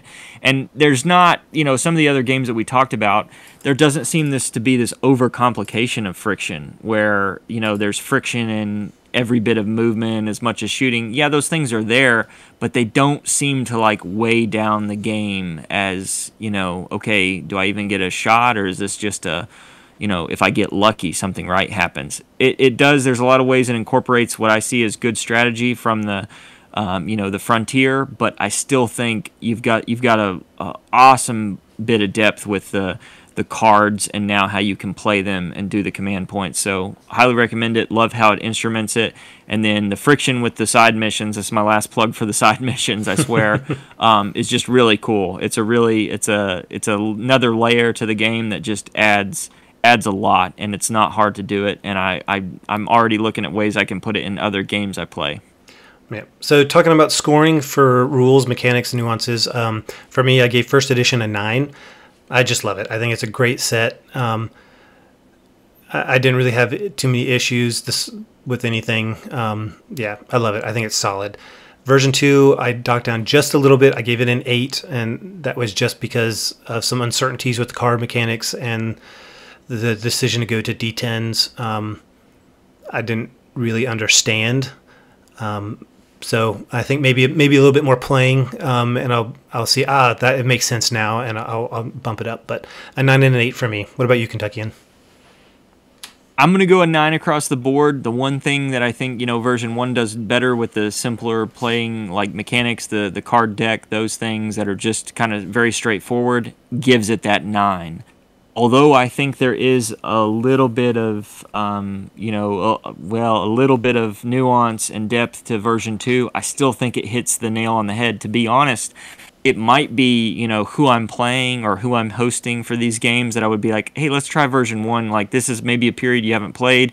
You're not really familiar with it, but I think this person can get it in a game or something. Or if it's somewhere where, if I host you or host some people that have actually played the period and liked it, I still think I'm going to have a great night playing either game, and their mechanics are awesome. So I'm going to go 9 across the board with just a little bit of variation for the reason I give it.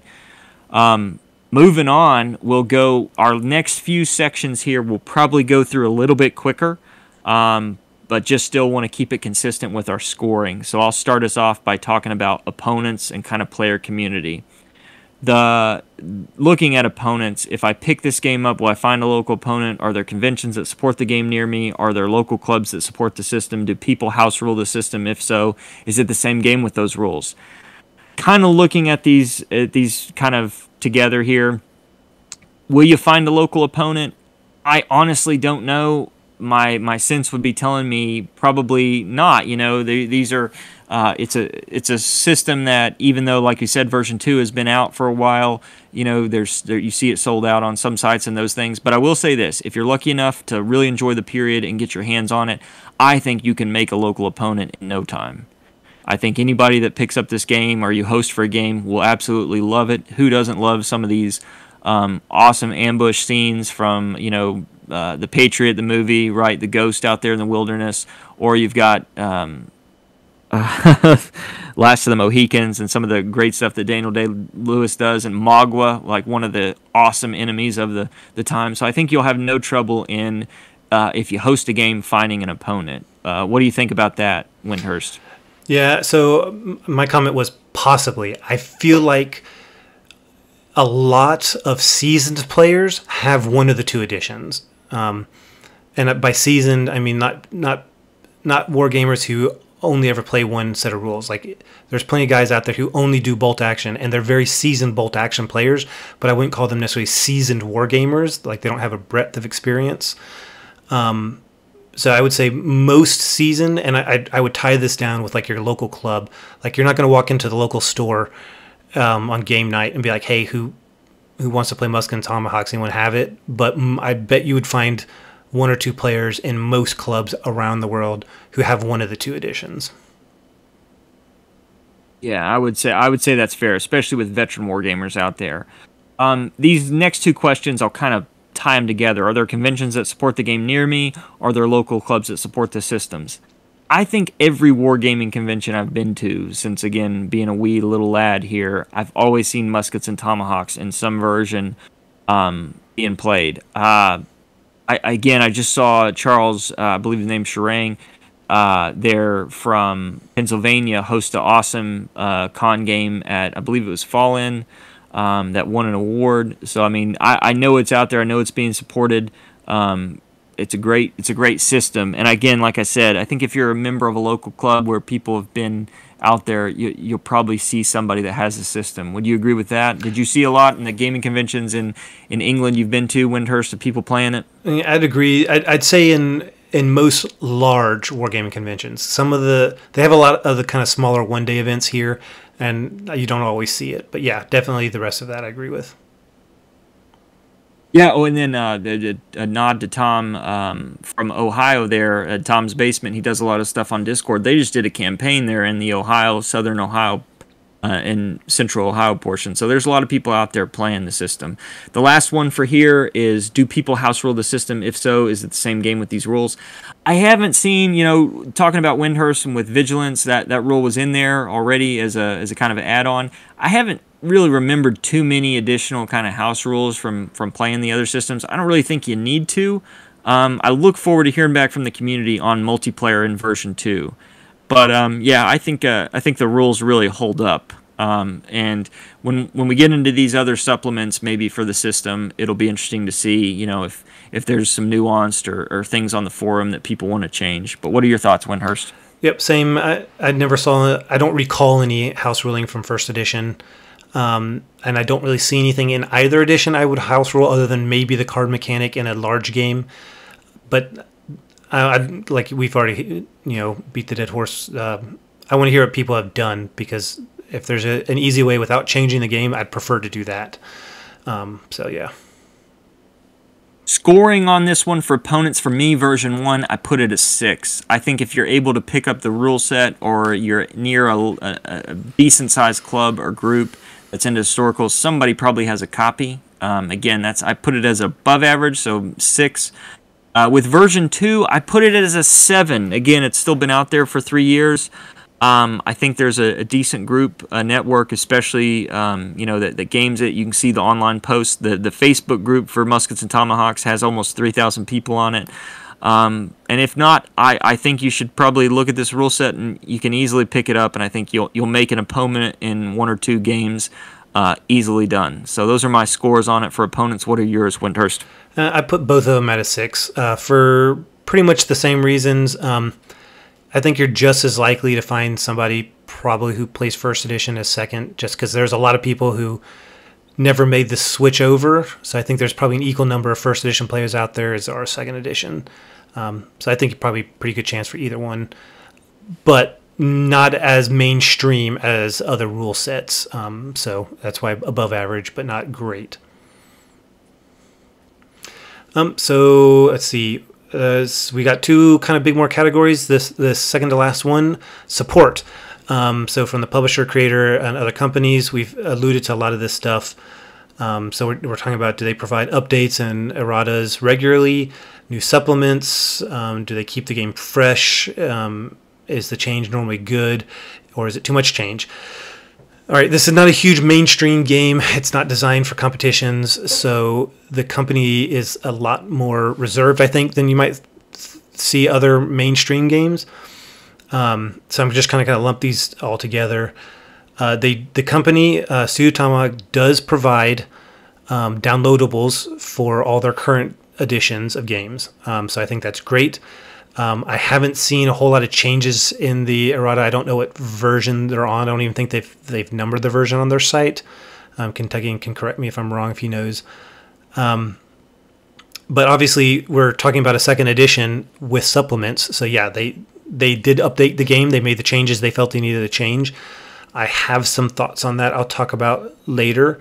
But yeah, they've come out with 2 supplements, and they've alluded to more. So yeah, I think they're doing the right amount of involvement. I do think they can maybe do a second run for second edition. Obviously, there's none of this stuff for first edition because it's a second edition. So this is a little hard to compare the two. But as far as the company supporting the product, I think overall they're supporting the product.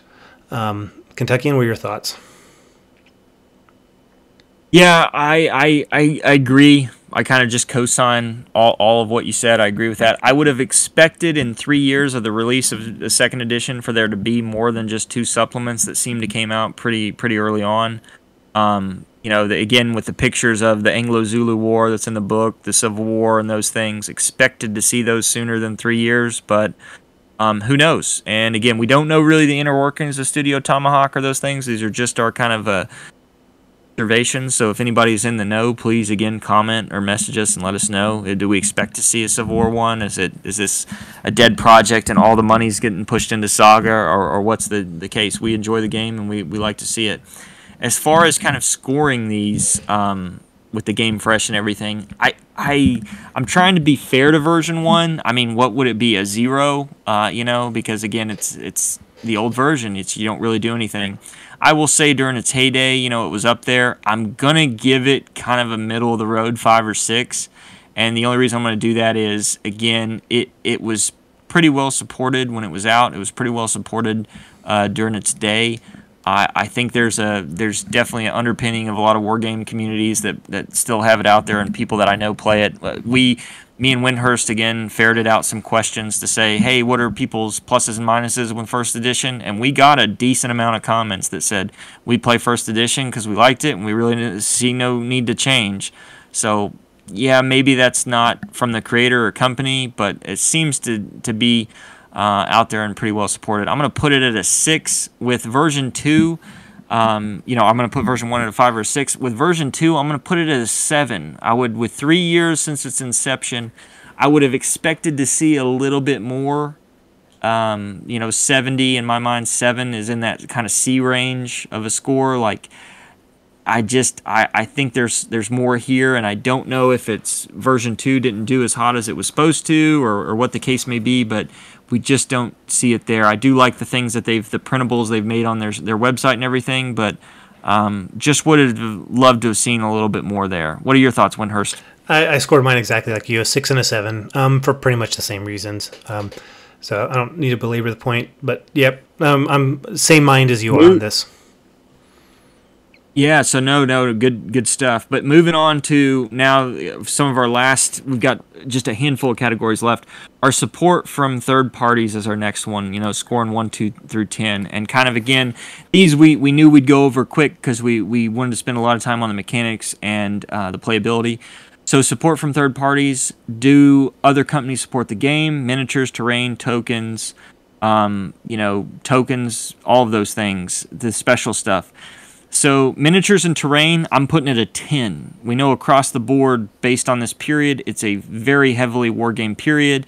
It's not hard to get into, so the pocketbook doesn't totally prohibit you from building like a 300-man army here. We're talking 20 to 30 miniatures aside. The terrain out there, the long houses that you can find, the scratch-built terrain, it's all over the place. And just like Wyndhurst said, I mean, I think I've seen people play this in 15 millimeter. So, no prohibition against that. My only kind of push from third party is the cards are hard to get. I know other companies make kind of third-party stuff for different games. I don't know if there's some type of licensing or IP agreement that keeps them from making this, from these type of tokens and those cards. You can still print them off on the site by Studio Tomahawk, but I don't really see a lot from other manufacturers and those things. I would put that at kind of a middle of the road of 5. But those are my thoughts on support from third parties. I guess my scores would be, for version 1, it's a 3. Definitely, you haven't seen anybody kind of pick up the mantle of producing the cards or anything from that older version. And then with version 2, I would put it at a 7. It's very hard to get that stuff, I feel like, offline. And it's great that you can print it on the site, but no third party has kind of picked up the mantle. What about you, Wyndhurst? What do you think? I actually put both of them at a 9, excluding the cards, because I kind of feel like that would, for me, I kind of lumped that penalty under Does the company support it versus third party? Yeah, that makes sense. But I mean, yeah, like you said, we don't know. We don't know if there's an open license and just nobody's bothering for either edition. But as far as miniatures available and terrain available, there's so much. There's so much available. So those are high numbers. Tokens, there are specific token set you can get for second edition, but they're all kind of generically named tokens as well. So you can probably find third-party companies that make those individual ones, maybe not tailored towards this game, but usable for this game. I mean, Shaken is used in so many games, things like that. So yeah, I put both of them at a 9. So this is bringing it all together. So strongest reasons for and against playing the game. So here, if we're saying it's over a 5, we're recommending it. If it's less than a 5, then we're not recommending it. But we'll tell you kind of why the strong for and against it. So I think the community is a little divided on the 2 editions. From a lot of the comments we saw, there's a lot of people who played first edition, didn't want to get into second, or just preferred first better. Some people who only ever played second and absolutely love it. But I think overall I would give the franchise a 9 out of 10. I think it's really fun, and the French Indian War is such a unique period with something for everyone. It's got natives in the woods, your rank and file armies. You can do raids and skirmishes, or line battles, with skirmish support. I think it's a great product. I do feel like it's hindered a little bit with the bespoke cards. That would be the biggest against. Like we've talked about, trying to get the cards. My initially, when second edition came out, I was very against second edition. I bought it. I got it early, and I got 2 sets of cards because I knew how hard it was to get cards. But I've been a big Studio Tomahawk fan since like way back. So Muskets and Tomahawks first edition was one of my first early war games, and I was a big Saga player in first edition. And I saw when they came out with second edition Saga, they had done a whole bunch of supplements for first edition, and then they changed second edition. They did this core book with supplements for periods. And they did a lot. They did, I think, like 3 or 4, and they're still making supplements for that. So maybe that's why we're not seeing one yet for Muskets and Tomahawks, because they're kind of going back and forth.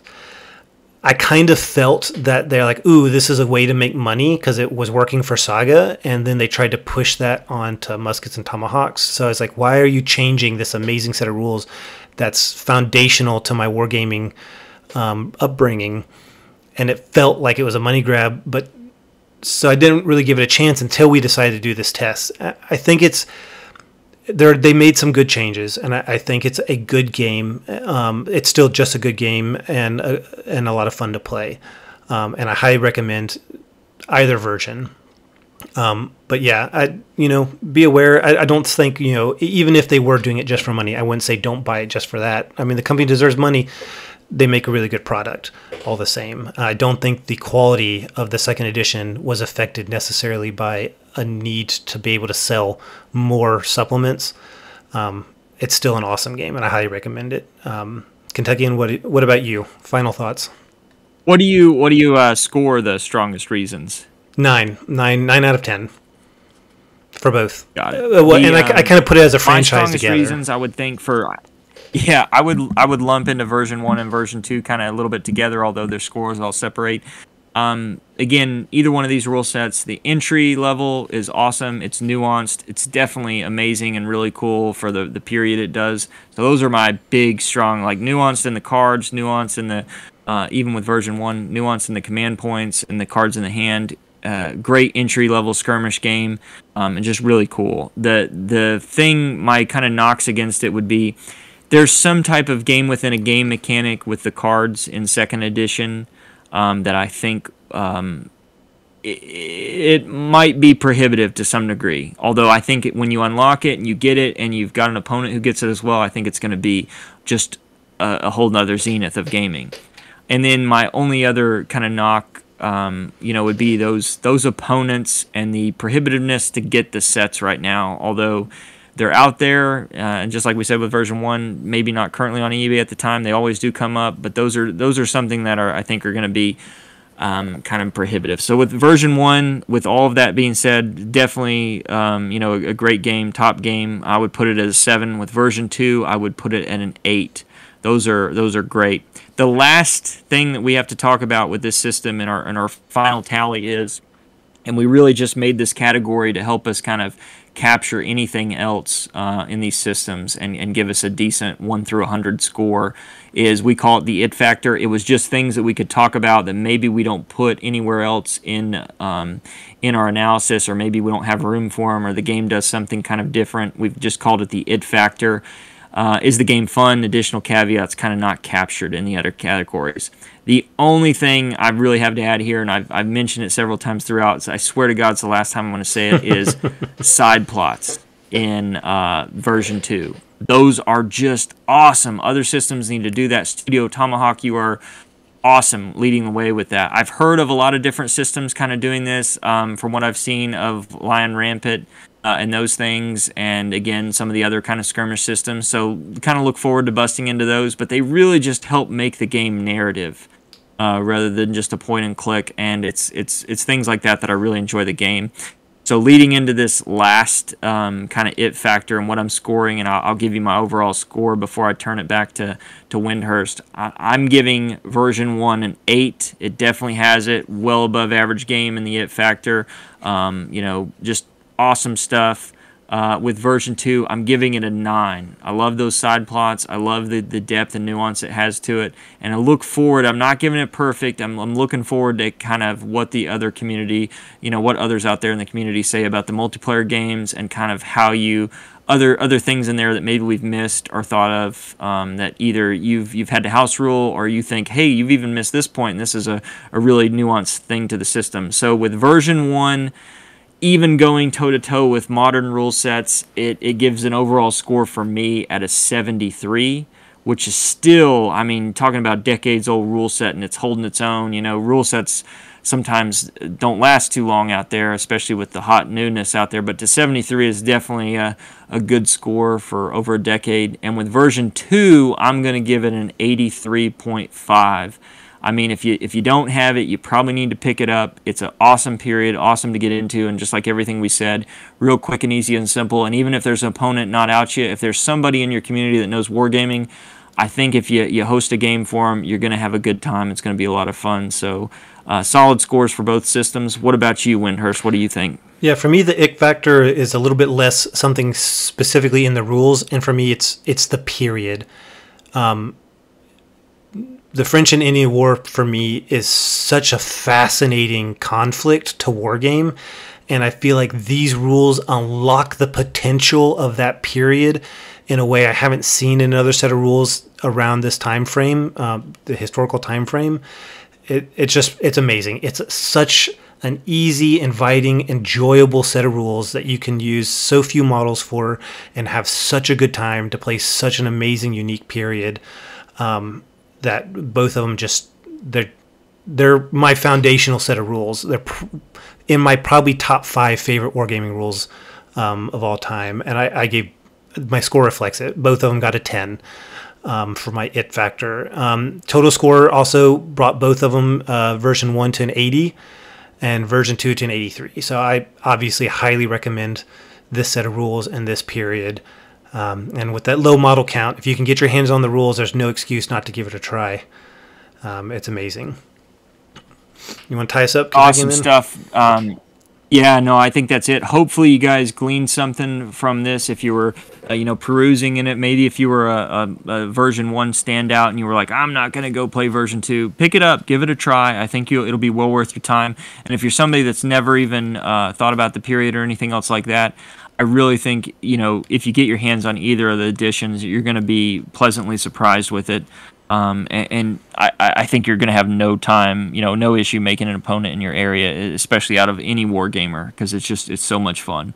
I'll kick it back over to you because I know we have a last few little topics, and then we're going to, bounce out. But I'll kick it over to you for kit bag. Yep. Wyndhurst. So we always, like at the beginning, we have our caveats, alibis. At the end, we have two things we like to do. The first one is kit bag, and that's just where we share something with you all that we think is useful that we're using. You can put in your bag with you and take with you.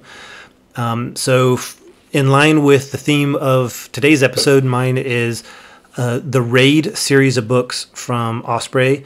They're pretty well tailored to wargamers, I think. I've got one in my hand right now, which is Tomahawk and Muskets, French and Indian Raids in the Ohio Valley, 1758. And I got it because it has a great breakdown of specific engagements and campaign strategies and stuff for the French and Indian War, and kind of really tailored towards being useful to like the kind of a war gamer, not just a historian, with some great, much better than even some of the regular Osprey books with as far as illustrations for uniforms. I mean, it's got a great selection of color illustrations and color illustrations of battles, battle maps, and all sorts of things for specific engagements. So I highly recommend this. The series, look to see if they have stuff with the period that you're looking to war game. Kentuckian? Yeah, so I think that the wargaming compendiums, the campaigns, the additional history and theater resources are just awesome. That's kind of what we're hinting at here in our kit bag, that just helps us maximize, our hobby time and our research time, and gets us, whether you think it gets your juices flowing for the period or it gives you that little refinement that you need and your color palette and those things.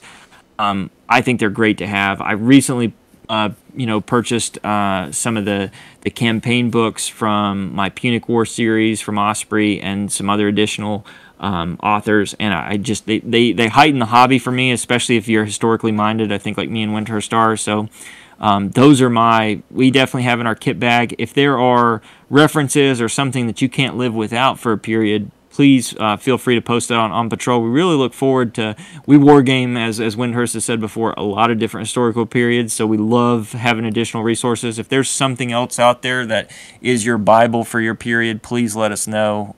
It helps us kind of add to our hobby.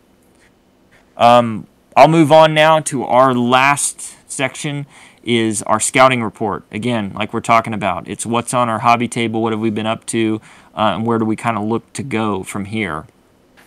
So I recently just hosted that Thanksgiving event. I normally host a few World War II bolt-action events a year for the community. We did a Thanksgiving, had about 14 players, good show out, great turnout for a kind of an emerging community of gamers here north of Nashville and in Clarksville, Tennessee, and had a great time. A lot of good trophies were handed out, a lot of good people coming out and having fun near Thanksgiving. So good stuff. Unfortunately, I had a buddy here that was huge into VAS with us, got a job, moved somewhere else. I was able to play a handful of VAS games. Victories at Seas is what that is, the Warlord games, naval game. Awesome stuff. I look forward to maybe getting some more VAS in over the holidays, but we'll see. Hail Caesar 2, version 2, my Punic battle report, was able to get a solo game of once I had those armies painted. Awesome. I really enjoyed it. Looking forward to adding some more additional units and getting more Hail Caesar on the table here soon. If you've seen my Punic stuff, it's still going. I've made it through the Carthaginians and the Romans right now. I'm working through some Gauls, have Spanish and Italian allies in the litany list. One thing that Wyndhurst, I think, is breaking me off to do is I like keeping focused on the project and just spitting out these armies. I've got 64 Gauls on my table right now. They're about 80% done painted. Just need to base them and get the last little detail work.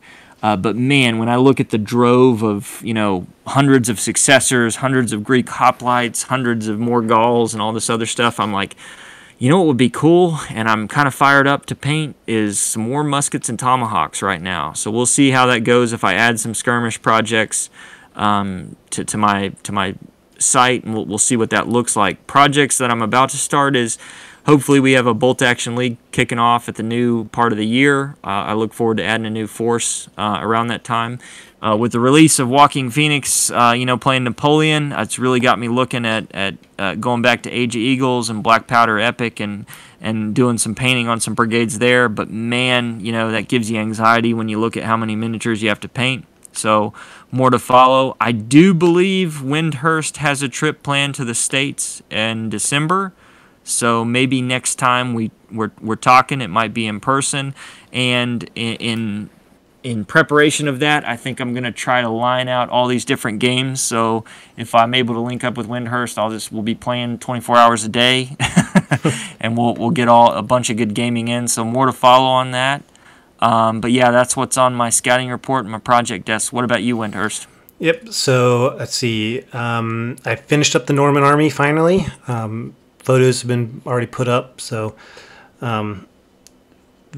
great sense of accomplishment, getting that. There's, some little tidbits. I've got finally arrived yesterday some pennants from Little Big Ben Studios to go on a couple extra flags, and the trays could use some basing, but no models left to paint. The models are all painted, and they're all in their units. It's 300 strong, not the biggest army, but it looks good on the table. I'm really happy with it. So next is got 1.5 units left to paint.